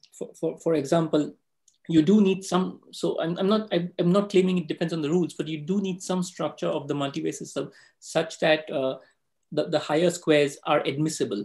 If you have for example, in that case where you just have paths where there's just one kind of arrow connecting them, and you don't have nodes in between, you might not have enough, let's say, enough space or enough nodes to create the higher squares. Or if your multivariate graph terminates, then you might simply not have enough room to build. But there are two situations in which you could be able to build this higher homotopy structure, and that might give you some geometric intuition of what these shortest paths might look like. One is that your multivariate system is simply discretely infinite, and you have enough room, so to say, to build higher order squares, and then your shortest paths are simply of discrete nature. But the more interesting case could be the following, where let's say it might not be discretely infinite, but by adding these new rules, you're inadvertently creating more nodes, more states into the system, like you saw in the second diagram of Jonathan, where you saw the structure, you said, where are the squares? It looked a little more complicated because it looked as if some more nodes were created. So that might be an interesting case where the limit becomes cohesive, in the sense that by adding these new rules, you're not only just filling up the squares, but you're also adding more nodes. In a way, you're filling up the space in a continuum-like limit. And my conjecture would be that those are the systems that approach the cohesive limit, and the metric that you get might give you something closer to a geometry or a continuous topology, etc. And from there on, everything downwards just follows. So there would be some more geometric interpretation of these shortest paths, as opposed to the case where things are more of a discrete topology. But I should add that this case where that infinite limit exists, and where we can keep on going to the point where there is some cohesive limit, that is ironically somewhat, that is precisely the case in which find equational proof will hang. It will not terminate, right? Because what is happening when find equational proof doesn't terminate is that every time it's computing a critical pair, it's adding a critical pair lemma to the system, and then that critical pair lemma is then introducing more critical pairs than it resolved.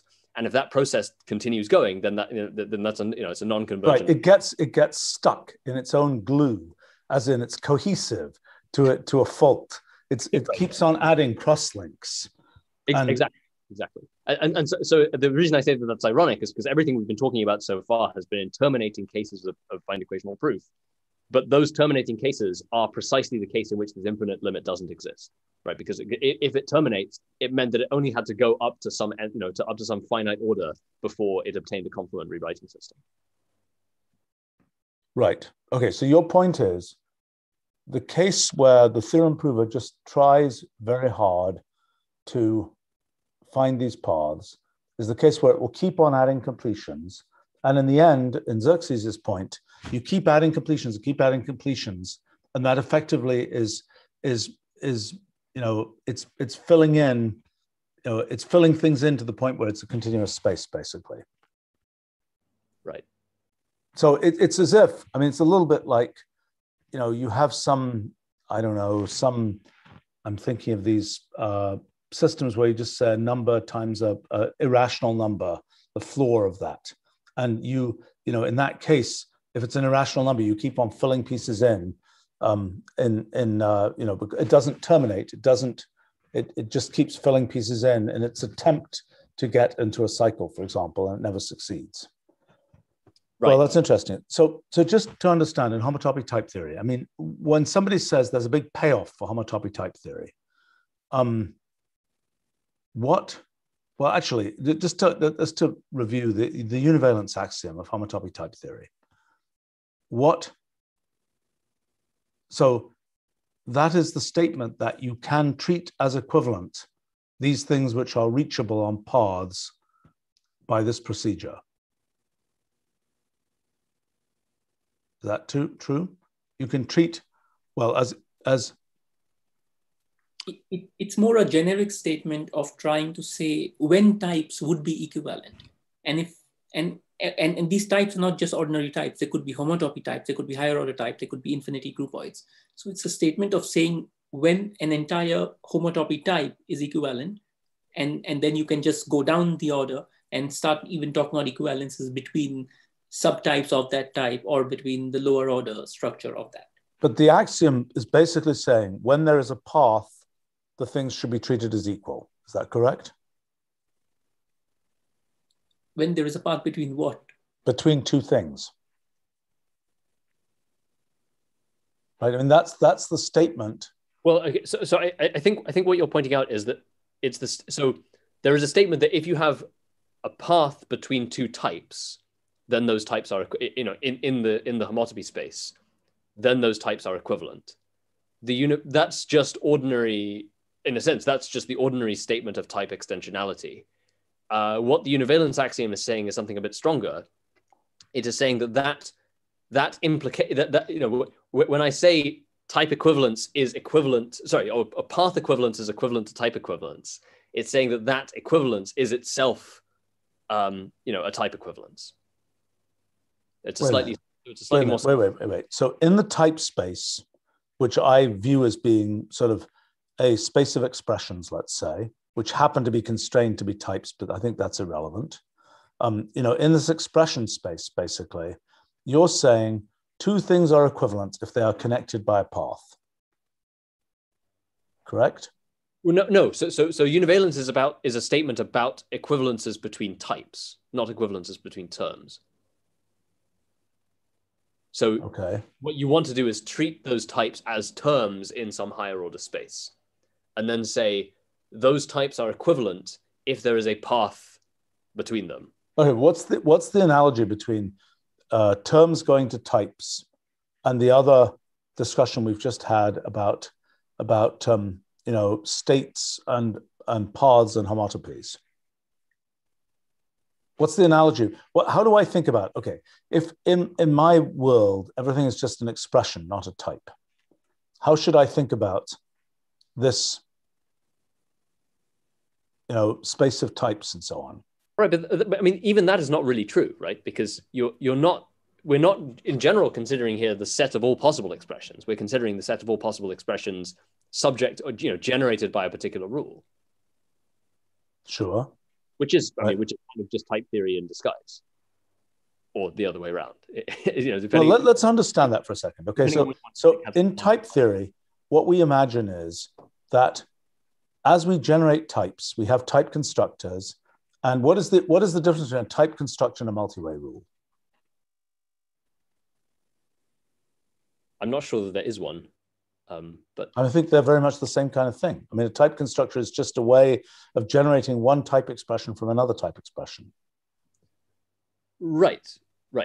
I mean, in a sense, you could claim that multi-way systems, as they are formally defined, have strictly more structure than types do. But the basic idea is that they are both a type constructor and a multi-way rule are rules for generating, or rules that implicitly tell you which terms belong to a type and which don't, or which expressions belong to a multi-way system and which don't. Right. By the way, what's the causal graph for type construction? Right. Well, that's the sense in which I would claim that the multi-way system has more structure, because I'm not convinced that really exists as a concept. But in type construction. Right. I don't know. Xerxes, do you have any views? No. So you're right that in type construction you're just looking at the terms. You're not keeping track of all the causal order. So in a sense, a multi-way structure is a bit enriched compared to a typical type, but you might just classify that as some more some kind of type within a category where there is causality plus the terms. But what would be the interpretation? Can we make any guess about the interpretation of the causal graph in the case of type construction? Sorry, it's in the Can we guess what the causal graph represents? In type construction, we can imagine some whole hierarchy of types, right? We can imagine some whole multi-way graph of possible types that are being constructed. The question is, what is the multi-way causal graph? What is its interpretation in terms of, in some sense, the multi-way causal graph is some kind of bizarre story about the supply chain of types. What type you need to have in order to have, it's more complicated. It's what type, what is the interdependence of, go ahead. Not operating at the level of types, it's operating at the level of terms. Well, wait a minute. A type constructor is operating at the level of types.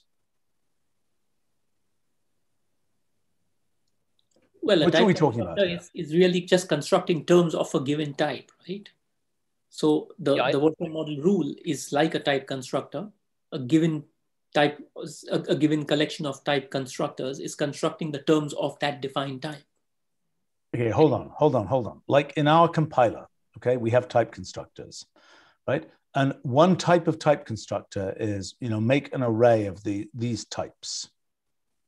Okay, so that is something where I'm a little confused here, because I think I can use the type constructors to construct types, as well as using the type constructors to construct instances of types, aka terms. Or am I totally confused? No. But the point is that you can think of that any type in this sort of per Martin-Loaf, inductive type theory view, you can think of any type as being constructed from sort of lower order types, right? Okay.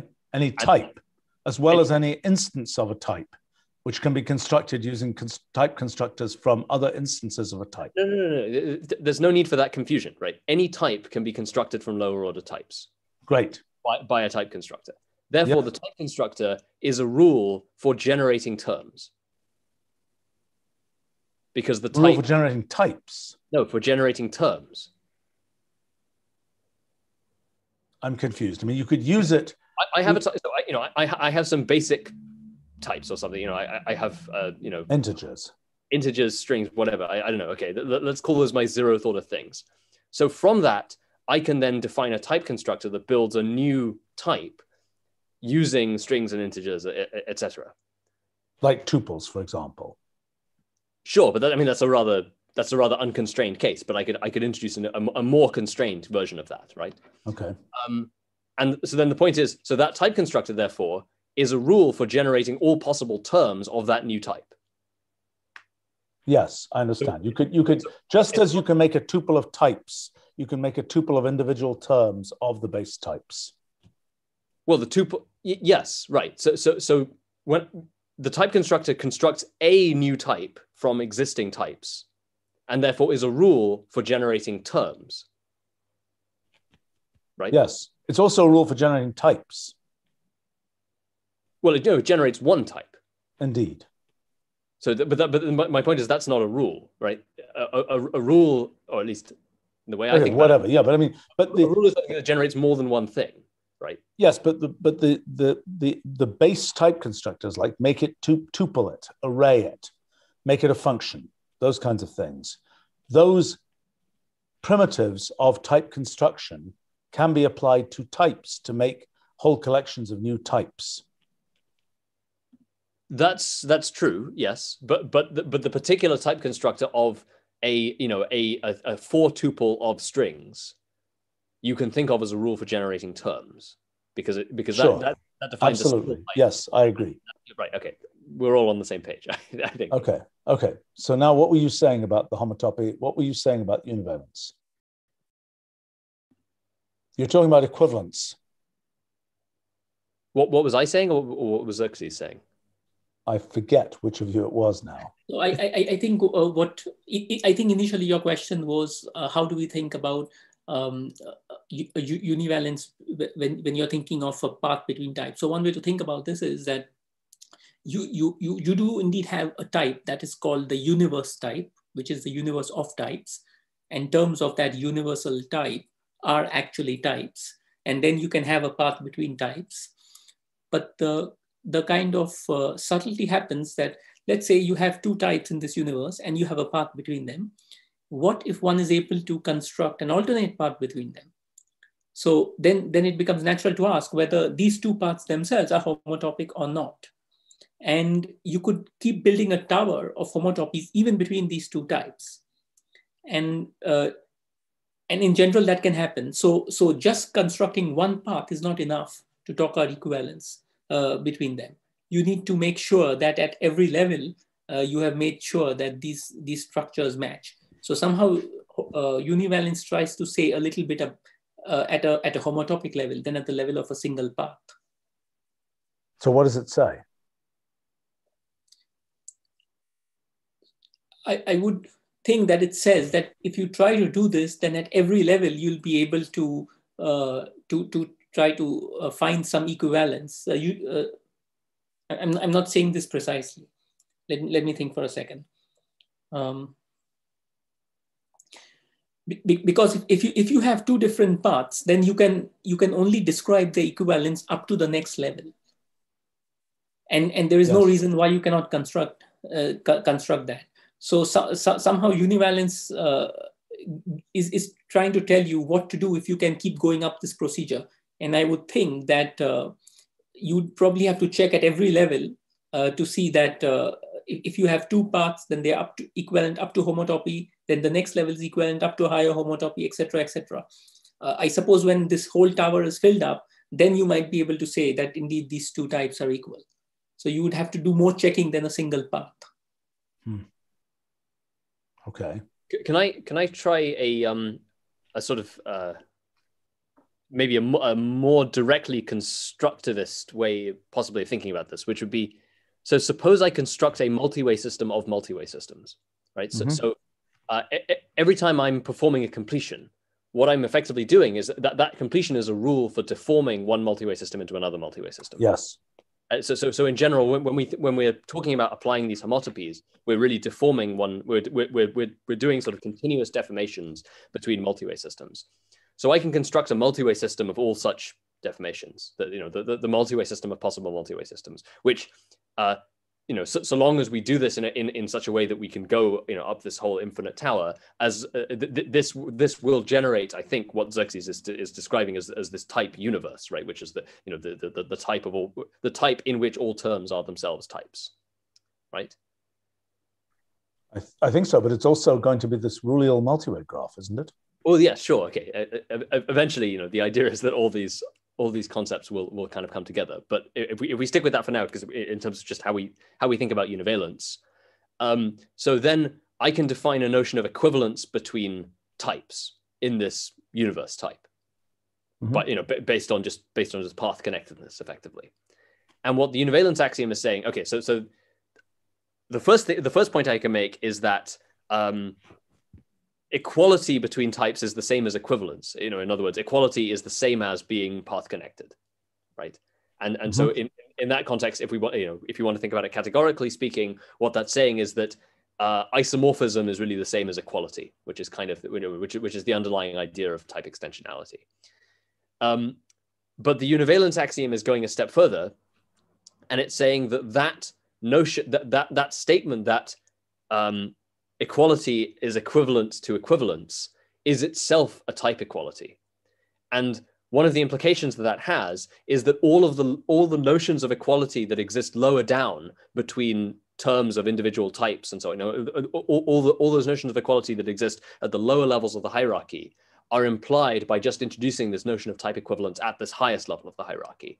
And that's related to the fact that, as I say, as we've mentioned previously, that the notions of homotopy equivalence at all lower levels are sort of determined by the weak homotopy equivalence between paths at the at the infinity level. And so in our context, what that's telling you is that really all you need to know is the metric on the Rullial multiway system and the notion of path equivalence in the Rullial multiway system, and all the other notions of metrics and path equivalence up to weak homotopy equivalence at lower levels of the lower multiway system levels are defined by that. So what do we know about the Rullial metric? I mean, at least in the Turing machine case that I worked out, it should be possible to figure out what that is. I don't even know what the Rullial metric between Turing machines is. But that's probably fairly obvious. I mean, so because we have the Rullial multiway graph there, we should be able to ask, what the heck is it? Because within the Rulio multiway graph, a given Turing machine is like a fibration of some kind, is it not?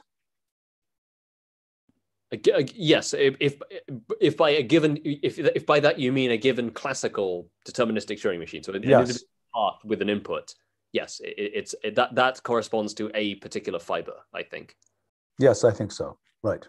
But I think that the class of all possible input to output transformations is like some kind of fibration in this Rulio multiway graph. I think that's right. And so that means those are the possible Turing machines. And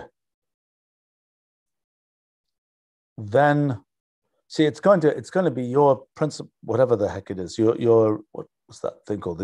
Why is it called the principle of inertia anyway? Is it because of something to do with inertia tensors? I think it might be. Yeah, actually, that's a good question. I don't really know the history of that. Because eigenvalues would be something that would come up as the eigenvalues of the inertia tensor. Right. It seems to just be because it's about aspects of the coefficient matrix that are invariant. Those are called sort of inertial indices because they don't change. But okay, but anyway, so look, in this Rulio multiway, in this Rulio limit, we have, what on earth is the distance between, because what we really want to know is some kind of distance between fibers, which is a complicated thing. It also relates to another question: what is the analog of inertial frames in Rulio multiway, in Rulio space? Right. And inertial frames, one would think, would be evolution according to a particular Turing machine rule.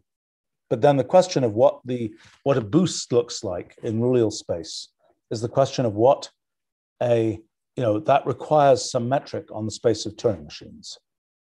Right. Sorry, just going with your first question about the distance between fibers. I mean, that's already quite interesting, right? Because I mean, that's essentially that's a sort of homotopy distance between paths. Yes. And that's interesting for a bunch of reasons, but one of them is that's I mean, okay. Of the various methods that have been proposed for measuring curvature in graphs, that doesn't seem like a totally stupid one to me.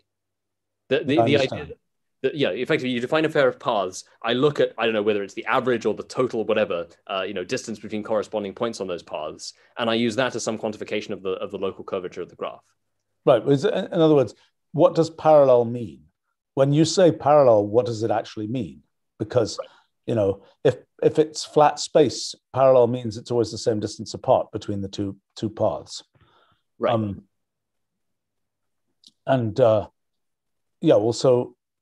Right. I mean, I wonder whether that's been looked at. I mean, we looked months ago, we looked at this kind of webbing between pairs of GD6, although we mostly looked at it between orthogonal GD6 rather than between parallel GD6. Right. I mean, this homotopy construction, somewhat coincidentally, is the same effectively as the inner product construction that I first proposed sort of last year. Right, because what you're doing there is you're taking a pair of arbitrary GD6, except here, unlike in the homotopy case, you only want them to be connected at one end, whereas in the homotopy case, you want them to be connected at both ends, and then you're doing this webbing construction, and you're asking about shortest paths between corresponding points. Right. I mean, and if we had a metric in Rulio space, then it should tell us a distance between Turing machines.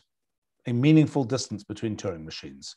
In a sense, it is the behavioral distance between Turing machines. When we're talking about distance between fibers, it's the behavioral distance, because we're looking at the complete histories of what these Turing machines do and asking what's the distance between those things. It is a frustrating thing. We don't have a good space of programs. We don't have a good way to think about that.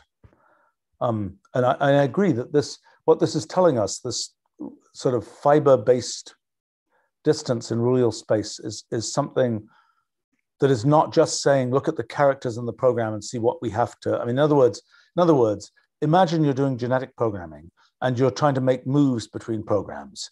The naive thing to do is look at the actual, look at the genome of the program, so to speak, ignore the phenotype. This is saying, we're not ignoring the phenotype. The phenotype, we're looking at a fiber is the complete life of the organism, so to speak, in some sense. Which, by the way, is another interesting question, because as we think about sort of the mathematicization of natural selection and biological evolution, that's not a completely ridiculous thing to think about. See, I mean, the problem with a lot of these fields is it's not clear it's not clear what the right question is. Like in the case of I mean, I think this distance between rules thing, distance between Turing machines, that's an interesting question, because the interinterpretability of different Turing machines is kind of a story of how far apart are these two, let's say, how far apart are these two machine codes? How far apart are these two aliens, so to speak, and their, what is their ability to translate from one to the other? Okay, well, interesting stuff. We've been going for a while here. And I was going to mention, just as a minor point, to enable better discussion about this, particularly with people from sort of category theory angles and things, we need to come up with a new prefix. Because right now we have the co-prefix, right, which tells you that you're basically reversing arrows, right? I mean, so if we take homology theory and we reverse all the arrows in the diagrams, we get cohomology theory. What we're discussing here is taking arrows and then kind of rotating them 90 degrees or something, right? Because you're rather than talking about distances along arrows, you're talking about parallel distances between arrows. And I think we need to have a prefix like co that tells us that we're dealing with the parallel case rather than the well, right, just to avoid this ridiculous monoidal thing, which is a horrible name. I mean, this is the FIFO. That's too weird. First in, first out. It's a fiber foliation duality. Right, exactly. Which, by the way, I mean, I think we speculated about this back in the metamathematics stuff. I think at least there is a fairly formal way of recasting the univalence axiom as essentially an equivalence relation between fibrations and foliations. But that's really, yeah. Well, in the sense that homotopy equivalence is the sideways motion, and ordinary predicate logic sort of equivalence is the down the path motion. And what the univalence axiom is basically doing is giving you a rule for mapping from one to the other. And so I think in a more general context, that is the FIFO story. Wow. Well, so in other words, your claim is univalence is holography. Or at least there's more connection between those two ideas than there might initially seem. Yeah. Well, I think you're saying, but we're claiming both of those ideas. It's an equivalence between the fibration direction and the foliation direction. Right. Yes. So, right. but anyway, so you're saying a couple of people on our live stream are suggesting rho and faux. Rho, faux. As opposed to co, it's right. It's the faux. I mean, what is the thing that needs to be prefixed? Well, I mean, something like, we would need to be able to have concepts like faux homology and faux fibration and things, which doesn't sound totally stupid, I guess. Well, but what is the right way to explain it? So what we're saying is, what you're saying is that whereas you would, where you would normally be defining things along, okay, so let's abstract away from categories for a moment. Let's just talk about posets, right? Where you would normally be talking about a concept defined along a chain, you're now talking about the same concept but defined along an anti-chain via, but via something like this homotopy path construction. Right. So what's a thing you might define? Well, distance is the obvious one. Okay, but so that's the Minkowski. That's a Wick rotation. Yes, right, something like that. But what I'm saying is we need to have the point where we can talk about metrics and we can talk about faux metrics or something, and it's kind of clear what the relationship between those two things is. Right. Unfortunately, faux has an FAUX character to it. Oh, that's true. Yeah, it's a fake.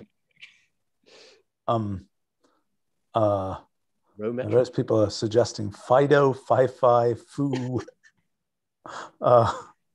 I mean, I agree that a 2-letter, there's only whatever, there's whatever it is. It's there's only about 200 of these possible things, which are combinations of a consonant, but it doesn't necessarily have to be a consonant, and a single vowel, because it has to be. How did homo means just same in Greek. So that's how homotopy, and topos means place, right? So it's a same place thing. And I mean, usually the usual words are things like epi and apo and the usual Greek prefixes. I'm not sure what. I mean, by the way, we need another name. Talking of names, we need another name, which is the name for our generalization of calculus. That's true.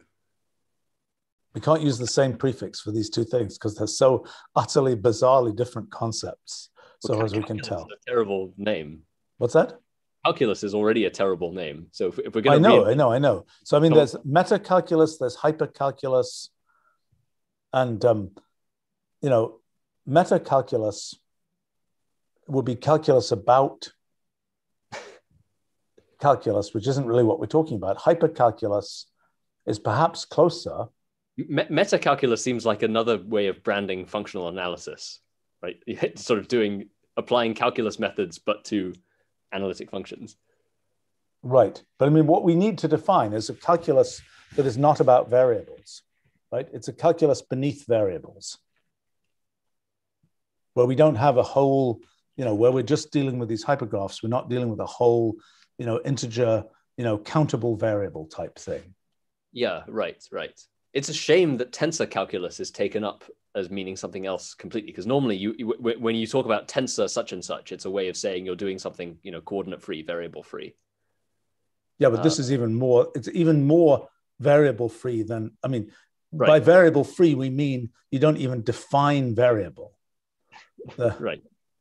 Typal calculus. What's that? A typal calculus. Type? Typal, T-Y-P-A-L. Why? Because these most abstract things, you could think of them as types going all the way. Oh, I hate types. Types are a hack. Types have been a hack for 100. When did Russell invent? Did Russell invent types? I think he did. He invented them as a hack, and they've been a hack ever since. Is my point of view. I mean,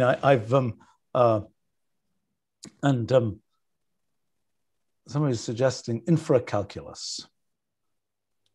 That's not bad.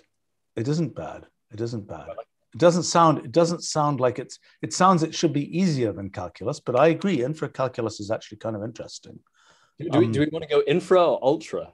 Well, I know ultra calculus is ultra sounds better. Well, otherwise we can go with universal, just as we have universal algebra, universal calculus. It's not saying the right thing though, because I mean, look, the whole thing is crazy because the word calculus means a small stone in Latin, and calculus is the study of continuous variation. So how this ended up being, I mean, I think the reason it's called calculus is because its full name was infinitesimal calculus, but then people forgot the infinitesimal part.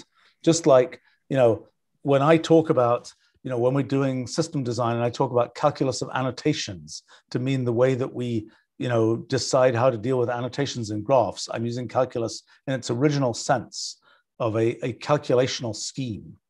I thought of calculus of fluxions. I thought infinitesimal was a later, the word infinitesimal. Oh, really? So it was a Newton thing. I mean, what did Leibniz call it? Oh, that I have no idea. I defer to you as the Leibniz. Well, I think I'm the Leibniz expert. Yeah, but I can't remember what he called it. If he even gave it a name. I mean, that's another problem that people don't name these things. I have to say, I think ultracalculus is the hypercalculus, ultracalculus, I don't know which is better, hypercalculus or ultracalculus. Right. But the one thing I like about infracalculus is this idea that you're kind of going below ordinary calculus, right? No, I agree. I agree. It's the somebody is suggesting monoidal calculus. No, but I have to think about this. I need to put something into our things about the first anniversary for tomorrow. So this is a name. This is one of those urgent names. I think it's either. I think, is there a word? Oh yeah, discrete calculus is Crucial is pointing out is a deep oxymoron, discrete calculus, because it's like, it isn't quite an oxymoron. It's the foliation version of an oxymoron. Instead of it being at cross purposes, it's the antonym. Yeah, right. But okay, so we got two names. We've got this below calculus or metacalculus or hypercalculus or ultracalculus. And we've got the, I mean, in some sense, it's above calculus because it allows more variation than calculus allows. Calculus allows the variation of values of a function. This allows the variation of the structure of the, of things like the dimension of the space and so on.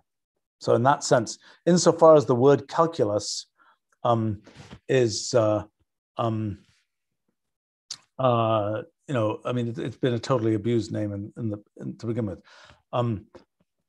But let's just come back for a second to the naming of this notion of the foliation to a fibration, so to speak. Do we think that most of the time we are only going one way with that rotation? That is, we're going from the fibration direction to the foliation direction. Or are we ever going to be wanting to talk the other way around as well? Because, in the quantum field theory case, the Wick rotation idea goes both ways, although that may be completely confusing. Right. No, I think there are cases in which we want to go each way. I mean, so like mapping in the GR context, foliations are very natural and fibrations are much less so.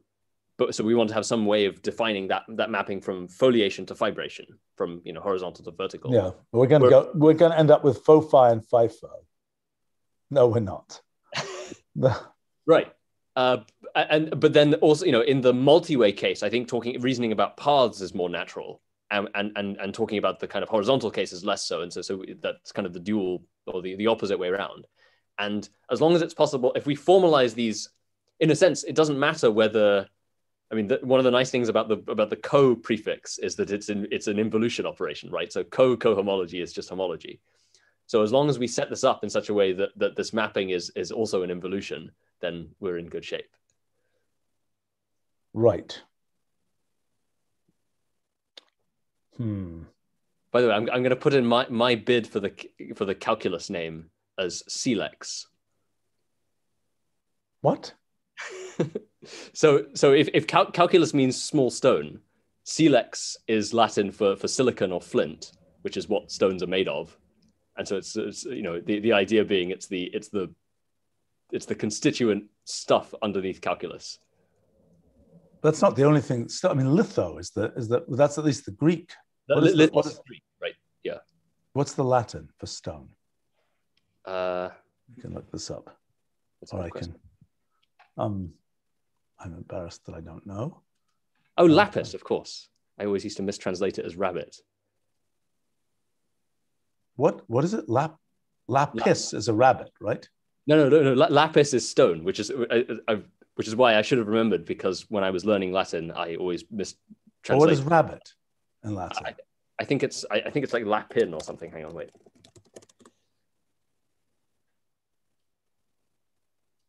Oh, wait. Lepus. Lepus? Really? Okay. Apparently. But I mean, what is the word for, isn't it? I mean, lupine is all pertaining to a wolf. I'm well aware of that one. Right. Okay, so lapis, saxum, murex. I like the idea of having a word that also has a Latin root as a nod to calculus. but whose meaning indicates that we are kind of going below the ordinary level of calculus, if that makes sense.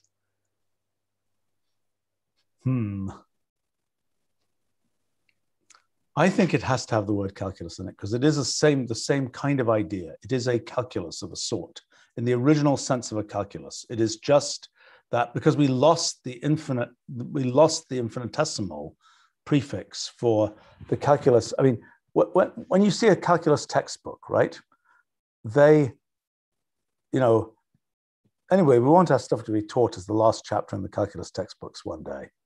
So it better not have a name that's too bizarre, because otherwise it can't fit there. What's that? Or the first chapter. It won't be the first chapter, I don't think. I mean, that's not obvious, actually, because it's interesting. Like with Mathematica, people, teaching calculus through that, the notion of a function is very unconfusing in Mathematica, whereas in pure sort of abstract calculus, the notion of a function can be quite confusing. So, okay, we'll start with last chapter. It'll take another few decades to migrate to the first chapter, or centuries, depending on how it works. No, I think, let me think for a second. I mean, so the thing I don't like about infracalculus is that it suggests it's easier than calculus, which it really isn't. I mean, what is below hypo epsilon pi omicron means above, right? Below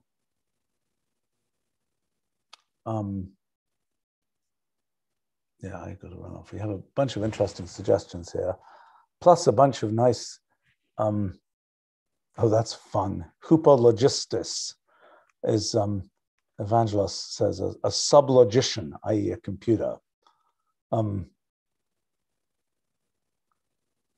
Well, but, oh, I see, hypo. Well, that's an interesting one, hypocalculus, because that means hyper would mean above, beyond. Yep. Hypocalculus would mean, that's like hyper, whatever in medicine, hyperactive versus hypoactive, so to speak.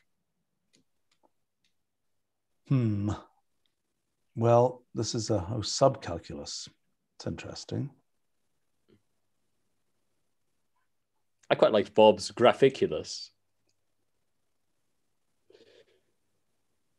That seems more like a product name. And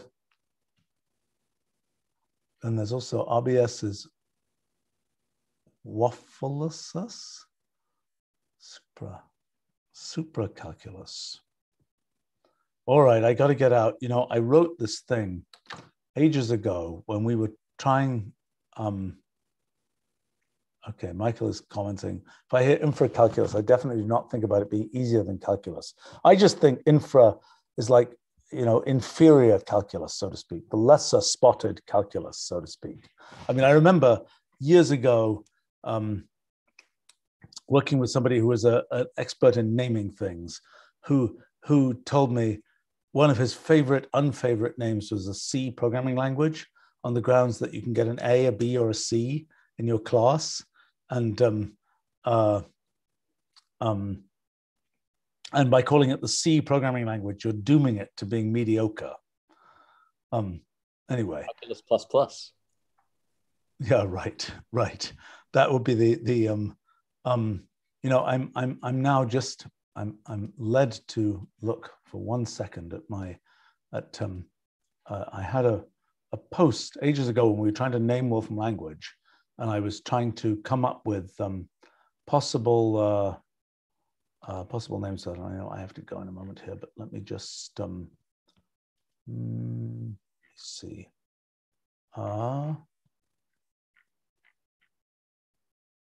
Here we go. 2013.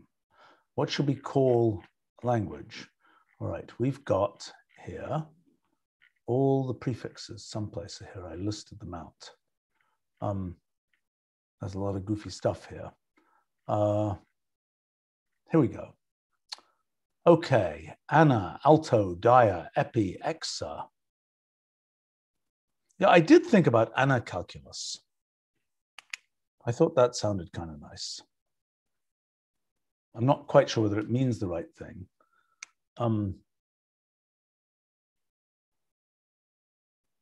Hollow calculus would be very confusing. Neo-calculus. Hey, neo-calculus is not so terrible. That sounds like a sort of spiritualism movement or something. I don't know. It's okay. No, it's a cool name. It is a cool name. I actually kind of like that one. Uber calculus, ultra calculus, super calculus, etc. Yeah, these were all above names. I need to look up physics. What's that? Are we rebranding the project as Neo-Physics? That's an interesting one. Interesting. Well, that's a whole nother category. Yeah, okay, so Hans suggests, if calculus is a pebble, what is sand in Latin? Right, I mean, that was kind of my thinking behind silex. What is sand in Latin?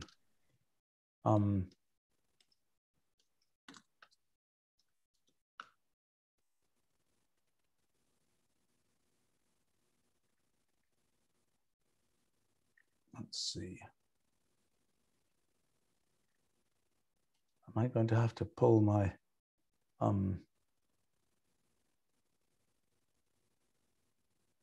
that's crazy. It's a word I've never heard of. Herenai. Do I believe that? I'm not sure I believe that. Arena is claimed to be related to a desert. No. Bah, seems unconvincing. All right, he's gonna, now, arena is the Latin word for sand. Okay, so this is now where I happen to conveniently have, let's see. Let's, I still think it's very primitive, right? Because this is an actual big Latin dictionary. Stabilo, Saxum, and Silex are the most idiomatic translations that I'm aware of. What is how's Silex spelled? Silex. Oh, okay. Silex. Let's see what the trusty Latin dictionary, which I don't believe is available online, says. I think it can mean flint, sand, or something of that kind. Small rocks that you'd find on the beach. Poetic and late Latin, also Virgil, blah, blah, blah, blah, blah, blah, blah. Any hard stone found in fields, a pebble stone, a flint stone. It's not sand as such. It means frequently joined with lapis. Silicae. Okay, so we've also got silic. Oh, I see. Silex. Oh, yeah. We're being stupid here. Silex in its genitive is silicis. Yeah, from which you get silicon. Right. Right. So which is what I think it's the most idiomatic translation of sand, which is silicon. Right. And silicum would be the accusative or something of right, this. But like I was saying, if you want just the notion of grit or something, then there's sabulo or saxum, I think. Right. I'm afraid we're not. I think the confusion of silicon calculus is, look, I think we do need this name. This name, we need it, and we need also, if we really had our act together, we'd write a little brief textbook-like thing that explains how all the concepts of calculus actually work in this setting. Because we do understand now how many of these things work. It will be good to get kind of all of them nailed down. I mean, oh boy, okay, more thought here. It's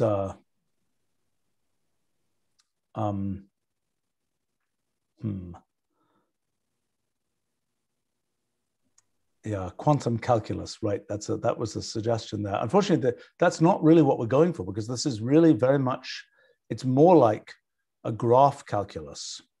But I mean, interestingly, hypercalculus sort of rhymes in some sense with hypergraph. Yeah. In some sense of prefix rhyming. And it's a calculus that is built, it's a calculus-like thing, which is ultimately built on things like hypergraphs.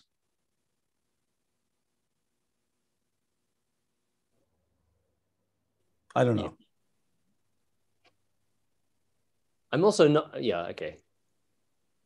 Is the subject we want to build calculus, or is it sort of analysis, right? I mean, calculus implies that you only care about the methods, right? Whereas analysis. Right. So you're going to say, instead of Poincaré's, analysis in situ, you're going to say analysis in silico. It's not a bad idea.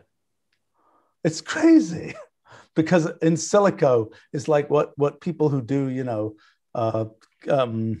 rational drug design and so on talk about. Yeah, it's like 3 levels of pun, right? It's sand, and we're doing it, on microchips. And yeah, I think it's good. An analysis in silico. That's a but unfortunately, the word analysis as a word for the activity of sort of what's the more general version of calculus is a terrible word, because it means a gazillion other things.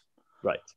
And I don't know, at the time when people were starting to use that term, was it Poincaré? I think it was Poincaré who probably started using it. And it probably, then we're also dealing with a, potential mistranslation from French and all kinds of things like this.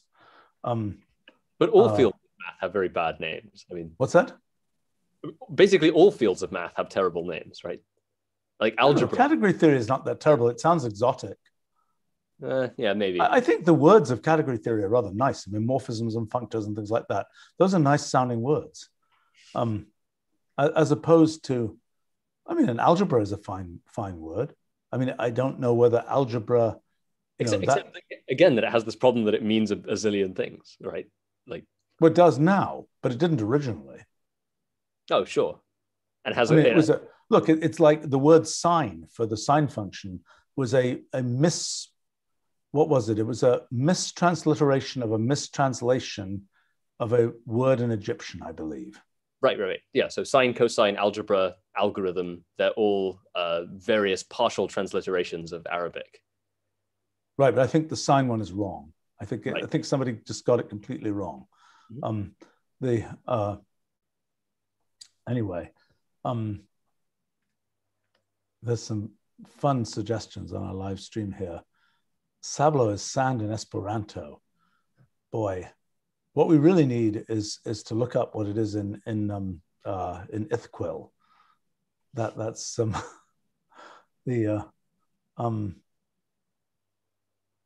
it's okay.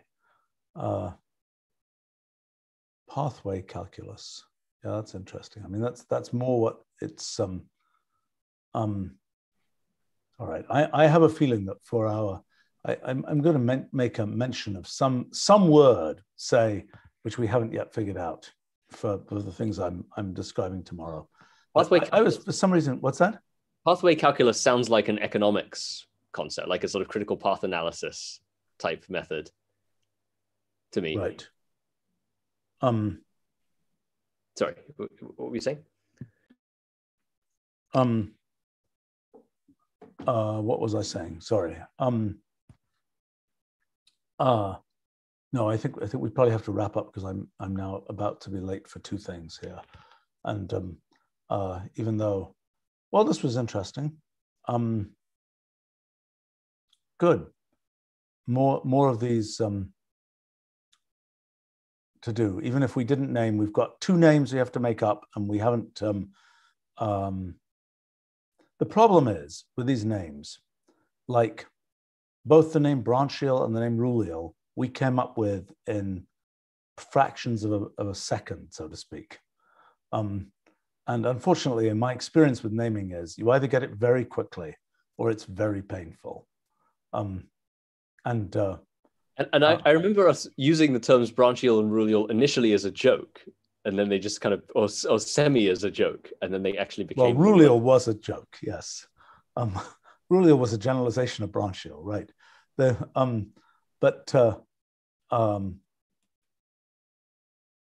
Look, I think it's really hypercalculus, anacalculus, neocalculus, I think, is too new age.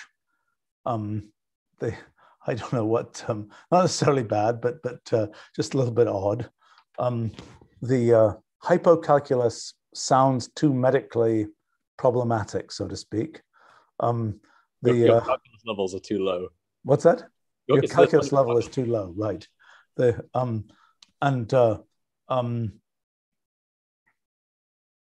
mean, for some reason, I kind of liked anacalculus, but I'm worried that it ends up being, people don't understand that. Hypercalculus, people would understand that it is something beyond calculus in some sense. And, I think metacalculus is wrong because I think that will be calculus about calculus, as you said. So I'm kind of thinking hypercalculus is going to wind up being the thing. Is there any existing meaning to that word?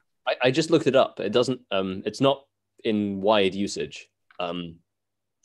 Some guy seems to be using it as a term for sort of calculus in higher dimensions, but that doesn't seem to be a standard usage. No. This looks like open territory. All right. Let's. So.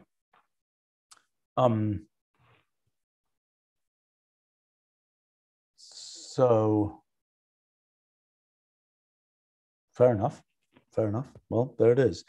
At least let's give it until tomorrow. I think it's hyper is probably better than ultra.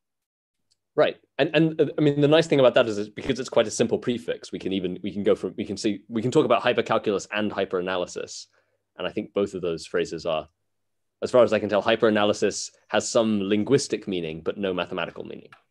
That's a good word as well. Hyperanalysis is a good word. Let me see. Oh, okay. There's someone in mathematical logic who's using it, but again, doesn't seem to be a widespread term. Yeah, I think I'd say hyperanalysis seems again pretty much open. Okay. All right, we'll give it until tomorrow. But there's a fun one from Newcatha here. Infinitometry. That's a good one for Parmenides. Hypocalcemia calculus. That would mean hypocalcemia, right? That's a calcium deficiency, isn't it?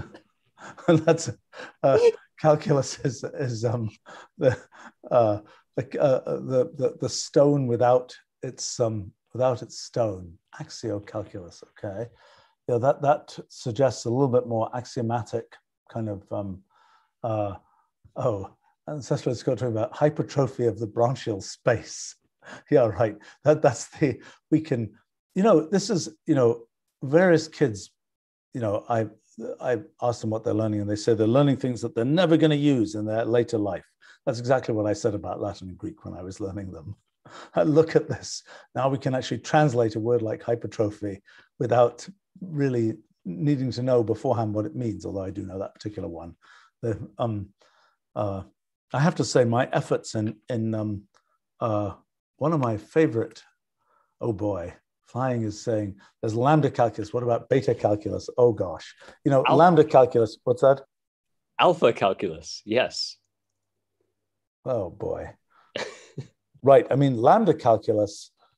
I think Alonzo Church invented this term lambda, and I did try to figure out what, people have claimed that there was an iota and there was an epsilon before there was a lambda.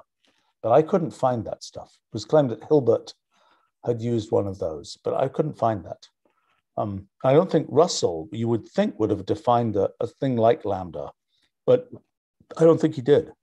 I don't think the notation that Church had was particularly nice. So we've got basically curly brace calculus, right? That's our scoping equivalent of the lambda. I guess. I mean, we mean curly brace. I mean, we've got now these much more beautiful arrow things that in version 12.3, you can just type vertical bar dash greater than, it'll turn into a nice function arrow. Okay, so arrow calculus?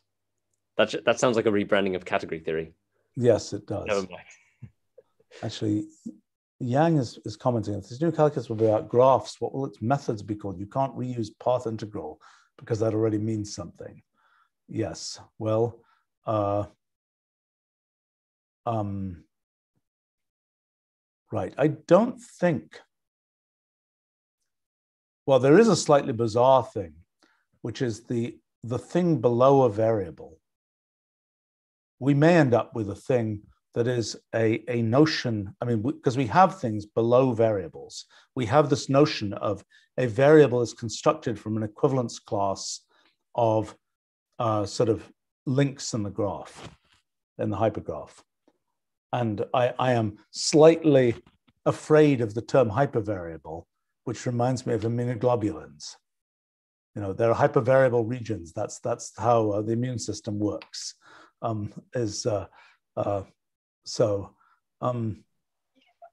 think we can't worry too much about this medical stuff, or else, you know, calculus, people could always have said, oh, it sounds too much like kidney stones or something.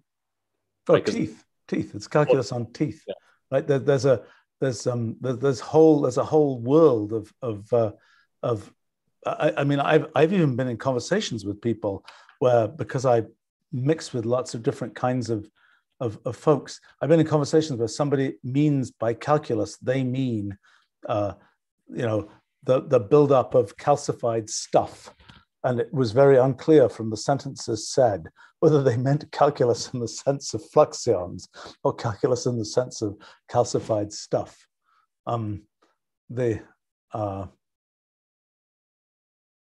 Anyway, well, lots of fun here.